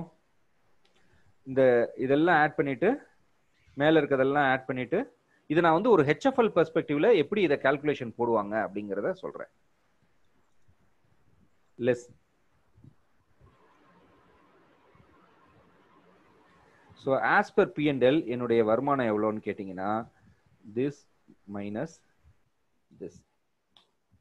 ஸோ 12 லட்சத்தி இங்கே பாருங்க, தோ ஐடியில் நெட் ப்ராஃபிட் எவ்வளோ கொடுத்துருக்கோம், 13 லட்சம் கொடுத்துருந்தாலும் எல்ஐசி ஹெச்எஃப்எல் கால்குலேஷனில் நான் வந்து 12,94,000 ரூபா தான் என்னுடைய பிஎன்எல் பிரகாரம் நான் எடுத்திருக்க ப்ராஃபிட். இதில் நான் என்னென்னலாம் ஆட் பேக் பண்ணியிருக்கேன் அப்படின்னு கேட்டிங்க அப்படின்னு சொன்னால், இந்த 1,13,000 ரூபாங்கிறது எது சார்?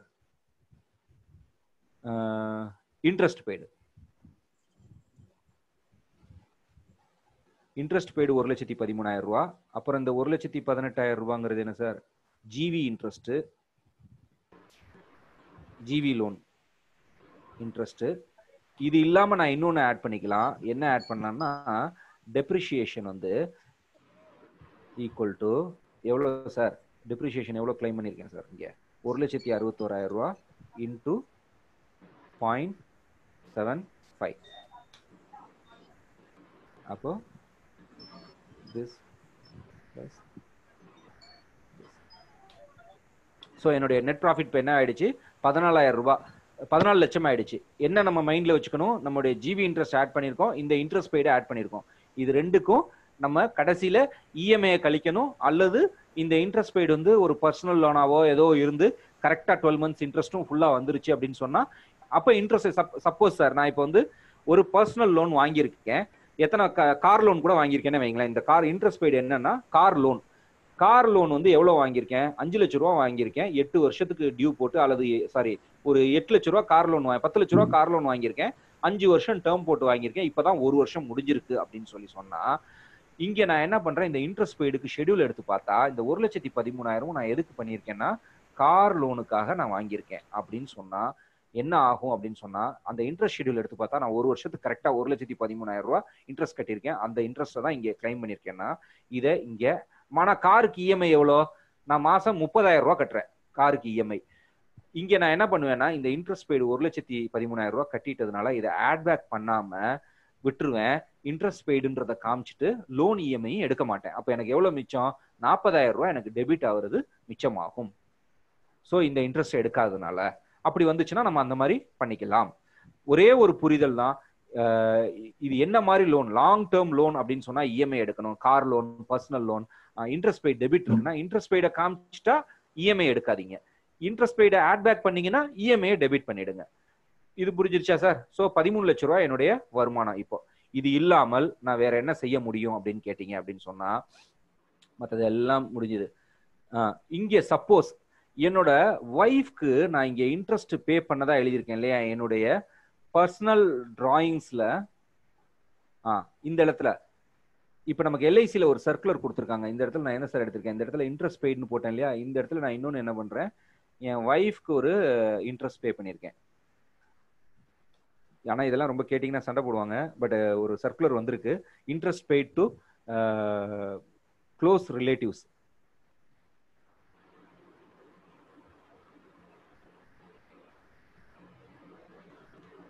நீங்க தைரியமா சொல்லுங்க, சண்டை போட்டு வாங்குற அளவுக்குலாம் இங்க யாரும் இருக்காங்களான்னு தெரியல எனக்கு தெரிஞ்சு. இருக்கீங்களா friends? Interest paid to wife 50,000 ரூபாய் இருக்குன்னு வைங்க. அது வந்து எந்த கணக்குல வந்தாலும் சரி, வைஃப், அம்மா, அப்பா அப்படிலாம் இருந்ததுன்னா பிஎன்எல் இங்க டெபிட் இருந்ததுன்னா ஸ்ட்ரைட்டா இங்க ஆட் பண்ணிட்டு நீங்க இன்கமா எடுத்துக்கலாம். ஸோ இப்போ என்னுடைய வருமானம் எவ்வளவு சார்? 12,52,000 ரூபாய் வருமானம். இதுக்கு அடுத்து நேரம் நம்ம எங்க வந்துடுறோம்? கம்ப்யூட்டேஷன் ஆஃப் இன்கம்ல வந்துடுறோம். இப்ப செல்ஃப் ஆக்குபைட் ப்ராப்பர்ட்டி, நான் இதுக்கு என்னவோ வாங்கியிருக்கேன் 12 லட்ச ரூபாய். இங்க இந்த மேல இருந்து 12 லட்ச ரூபாய் நான் கொண்டு வந்துடுறேன்.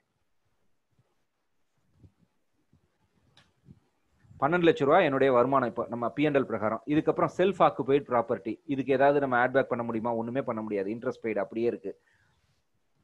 அதுக்கு அடுத்து ரெண்டல் இன்கம். இப்போ நான் என்ன செய்யறேன்? இங்க மைனஸ் அடிக்குது பாத்தீங்களா, இந்த மைனஸை நான் இங்க எழுதி ஆகணும். இங்க ப்ராஃபிட் கிடையாது.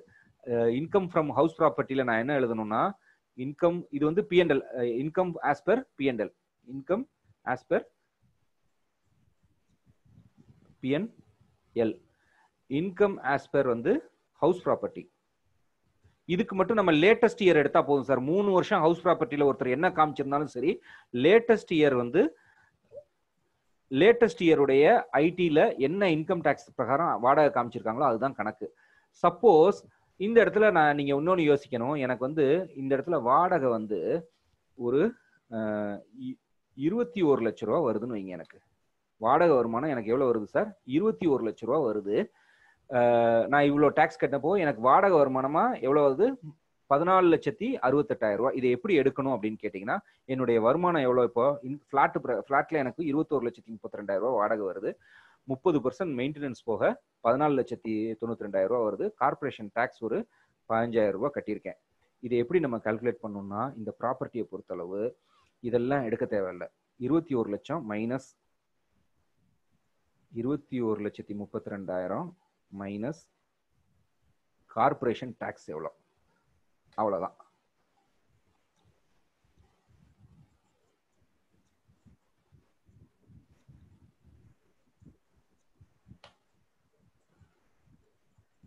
இப்போ எவ்வளோ சார் வாடகை வருமானம்? 21 லட்சத்தி, என்னோட இன்கம் ஃப்ரம் ஹவுஸ் ப்ராப்பர்ட்டி எவ்வளோ? 21 லட்சம். இதில் வந்து இந்த 76,000 கழிங்க, ஈக்குவல் டு திஸ் மைனஸ் 71,000 கழிச்சிங்கன்னா 21,87,000. என்னுடைய அப்போ ப்ராப்பர்ட்டி இன்கம் எவ்வளோ? 21,87,840 ரூபா. இப்போ நீங்கள் இதை போட்டிங்க, இதுதானே என்னுடைய வருமானம். இப்போ நீங்கள் இதை போட்டிங்க அப்படின்னு சொன்னால் இதுக்கு அடுத்து என்ன பார்க்கணும்? EMI debit. இப்போ இது வீட்டு லோன் ஒன்று காமிச்சிருக்கோம், ஜிவி லோன் ஒன்று காமிச்சிருக்கோம். அதோடைய இஎம்ஐ நம்ம கடைசியாக டெபிட் பண்ணுவோம். எதுக்கெல்லாம் இன்ட்ரெஸ்ட் டெபிட்டை நம்ம ஆட் பேக் பண்ணமோ அதுக்கெல்லாம் கழிச்சுக்கலாம். எதெல்லாம் பர்சனலுக்கு வாங்கிட்டு இன்ட்ரெஸ்ட் டெபிட்டும் இருக்காது, ஒன்லி டிராயிங்ஸ்ல தான் போகும், அப்படின்னாலும் இஎம்ஐ இங்க கழிச்சாகணும். இன்ட்ரெஸ்ட் ஷெட்யூலை வச்சு நம்ம டேலி பண்ணிட்டோம்னா இங்க காமிக்க தேவையில்ல. கொஞ்சம் புரியுறது குழப்பமா இருக்கும். 2 ஃபைல் எடுத்து பண்ணி பார்த்தீங்கன்னா டவுட் வர வர கிளாரிஃபை ஆச்சுன்னா சரியாயிடும். So income from house property. இப்போ என்னுடைய டோட்டல் வருமானம் எவ்வளோ?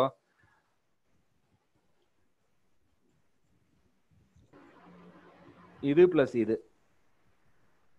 இப்போ நம்ம இதை போட்டோம் அப்படின்னு சொன்னா இதை அக்செப்ட் பண்ணிக்குவாங்களான்னா கண்டிப்பா அக்செப்ட் பண்ணிக்குவாங்க. ஆனா ஒரே ஒரு சிக்கல் இருக்கு. என்னன்னா, என்னுடைய வியாபார வருமானத்தை விட என்னுடைய ரெண்டல் வருமானம் எங்க இருக்கு? எங்கேயோ நிக்குது. இந்த பாயிண்ட் நிறைய பேர் கேள்விப்பட்டிருப்பீங்க. அப்ப என்ன இதுக்கு கண்டிஷன் அப்படின்னு கேட்டீங்கன்னா, எவ்வளவு இருக்கலாம்னா, ஒரு மனிதனுக்கு ஒரு இண்டிவிஜுவலுக்கு நம்ம லோன் கொடுக்குறோம் அப்படின்னு சொன்னா அவருடைய டோட்டல் வருமானம் 10 லட்சம் ரூபா அப்படின்னு சொன்னா அதுல வந்து 40% தான் வந்து வாடகை வருமானமா இருக்கலாம்னு ஒரு கைட்லைன்ஸ் கொடுக்குறாங்க. ஏன் அப்படின்னு சொன்னா, நீங்க 100% கூட கொடுக்கலாம். ஒருத்தருக்கு முழு வாடகை வருமானமே இருக்குன்னா கூட இந்த 21 லட்சத்தை கூட கொடுக்கலாம். அப்படி இருந்ததுன்னா இது வந்து 40%க்கு மேல போச்சு அப்படின்னு சொன்னா, ஒண்ணு அவர் அந்த வீட்டு பத்திரத்தை நம்ம கிட்ட அடிஷனல் செக்யூரிட்டியா கையில கொடுத்துடணும், அல்லது 40%க்குள்ள இருக்கிற மாதிரி ரெஸ்ட்ரிக்ட் பண்ணிக்கணும். இதுல ஒரு தப்பு பண்ணிடுறாங்க. நிறைய ஃபைல்ல நிறைய கால்குலேஷன்ல என்ன பண்ணிடுறாங்கன்னா, ஒருத்தருடைய ஒரு புரிதலுக்காக சொல்றேன், ஒருத்தருடைய வருமானம் வந்து பிசினஸ் வருமானம் 10 லட்சம் ரூபா அப்படின்னா சாட் பாக்ஸ்ல போடுங்க சார். ஒருத்தருடைய பிசினஸ் வருமானம் 10 லட்சம் ரூபான்னா எவ்வளவு சார் ரெண்டல் இன்கம் இருக்கலாம் பக்கத்துல சார்? பண்ணி வச்சிருக்கீங்களா பக்கத்துல? இல்ல, டைம் இருக்கு, 6:33 தான். Okay okay okay sir. 10 லட்ச ரூபானா வெங்கடகிருஷ்ணன் சார் சொல்றாரு 4 லட்ச ரூபா கொடுக்கலாம். பிரசன்னகுமார் சார் 4 லட்ச ரூபா கொடுக்கலாம். இங்கதான் சார் நிறைய பேர் நம்ம நிறைய ஃபைல்ல நம்ம தப்பு பண்ணிட்டோம். நானும் அந்த மாதிரி தப்பு பண்ணிருக்கேன். அப்புறம் தான் அதுக்கு ஒரு கிளாரிட்டி கிடைச்சது. It is 60-40 ratio, not 40%. 60-40 ரேஷியோனா என்ன? இப்போ உதாரணத்துக்கு ஒருத்தருடைய வருமானம், டோட்டல் வருமானம் 10 லட்ச ரூபானா ரெண்டல் இன்கம் எவ்வளவா இருக்கலாம்னா 4 லட்ச ரூபா தான் நம்ம கொடுக்கலாங்கிறீங்க. ஆக்சுவலா என்ன இருக்குன்னா 10 லட்ச ரூபா வந்து 60% இருக்கணும். அப்படின்னா என்ன அர்த்தம்? இப்ப நான் ஃபர்ஸ்ட் சொன்ன கால்குலேஷனுக்கும் இதுக்கும் என்ன வித்தியாசம்ன்றத போடுறேன், நீங்க புரிஞ்சுக்குவீங்க. ஒருத்தருடைய வருமானம் இப்போ வந்து 10 லட்ச ரூபானா நீங்க சொல்றபடி பார்த்தா 4 லட்ச ரூபா தான் சேர்க்க முடியும். அப்ப அவருடைய வருமானம் என்ன ஆகும்? 14 லட்சம் ஆகும். ஆனா எல்ஐசி ஹெச்எஃப்எல் சொல்லக்கூடிய கால்குலேஷன் என்னன்னா 10 லட்சம்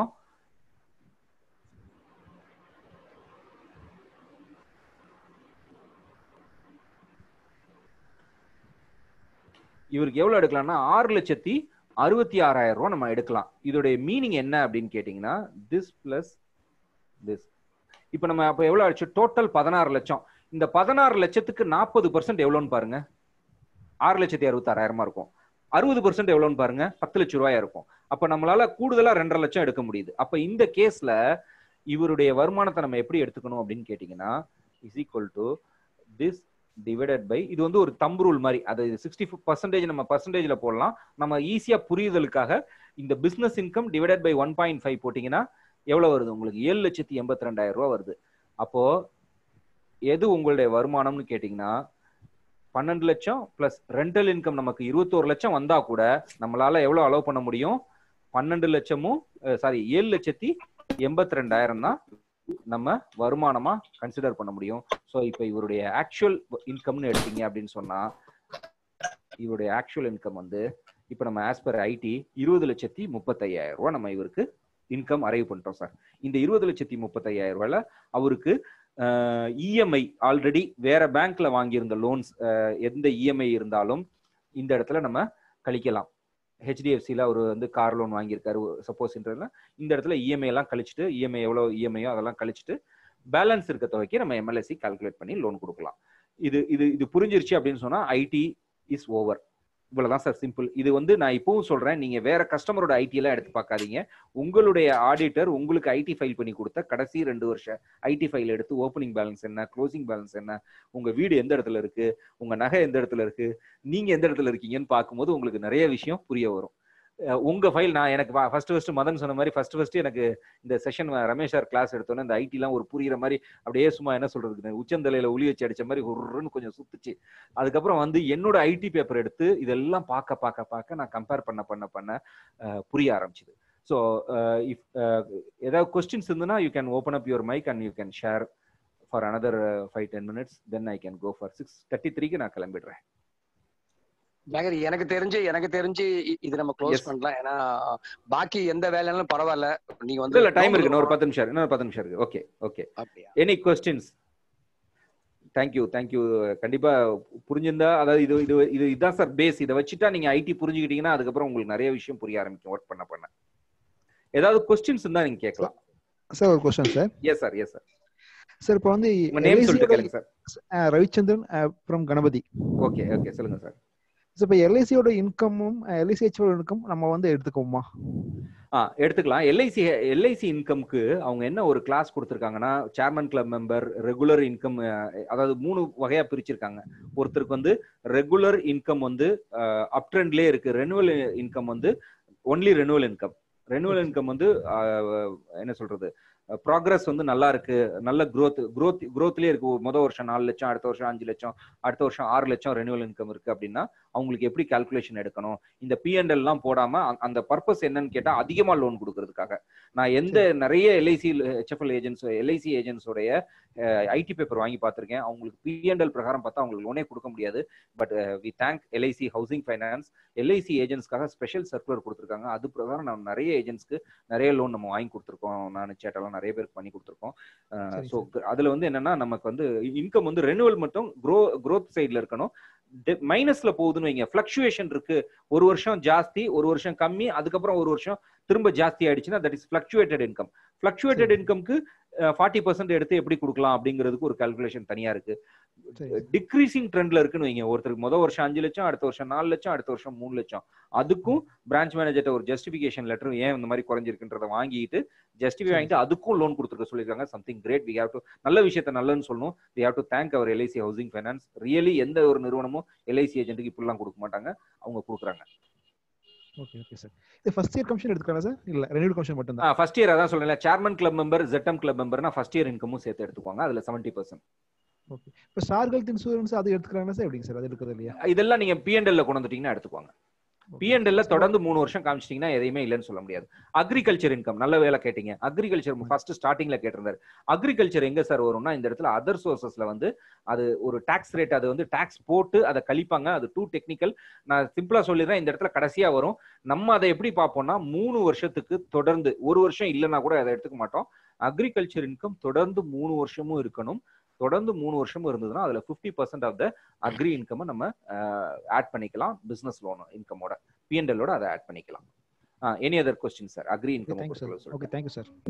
ஸ்ரீனிவாசன் சார் கேளுங்க sir. Yes sir. Sir good evening. Srinivasan Tambaram LIC housing. Okay. இப்போ என்னுடைய ரெகுலர் இன்கம் 7 lakhs. ஓகே. என்னுடைய ரெண்டல் இன்கம் 10 lakhs அப்படிங்கிற நீங்க என்ன சொன்னீங்க, இந்த 60/40 யூஸ் பண்ண சொன்னீங்க. ஆமா. 60/40 கண்டிப்பா யூஸ் பண்ணி ஆகணுமா? இல்ல எனக்கு ப்ரூஃப் இருக்கு சார், நான் கரெக்டா எனக்கு ரெண்டல் அந்த 10 lakhs வருது அப்படின்னு காமிச்சு கூட? இல்ல நல்லா புரிஞ்சுக்கோங்க. உங்களுக்கு 10 லட்சம் வருதுங்கிறத யாருமே மறுக்கவே கிடையாது. உங்களுக்கு 10 லட்சம் வரலங்கிறத சொன்னாதானே நீங்க வந்து ப்ரூஃப் எல்லாம் கொடுத்து ப்ரூஃப் பண்ணுவீங்க எனக்கு வருதுன்னு காட்ட. உங்களுக்கு 10 லட்சம் வருதுங்கிறத நீங்க ஐடில டிக்ளேர் பண்ணிட்டீங்க, நம்ம அக்செப்ட் பண்ணிக்கிட்டோம். ஆமா.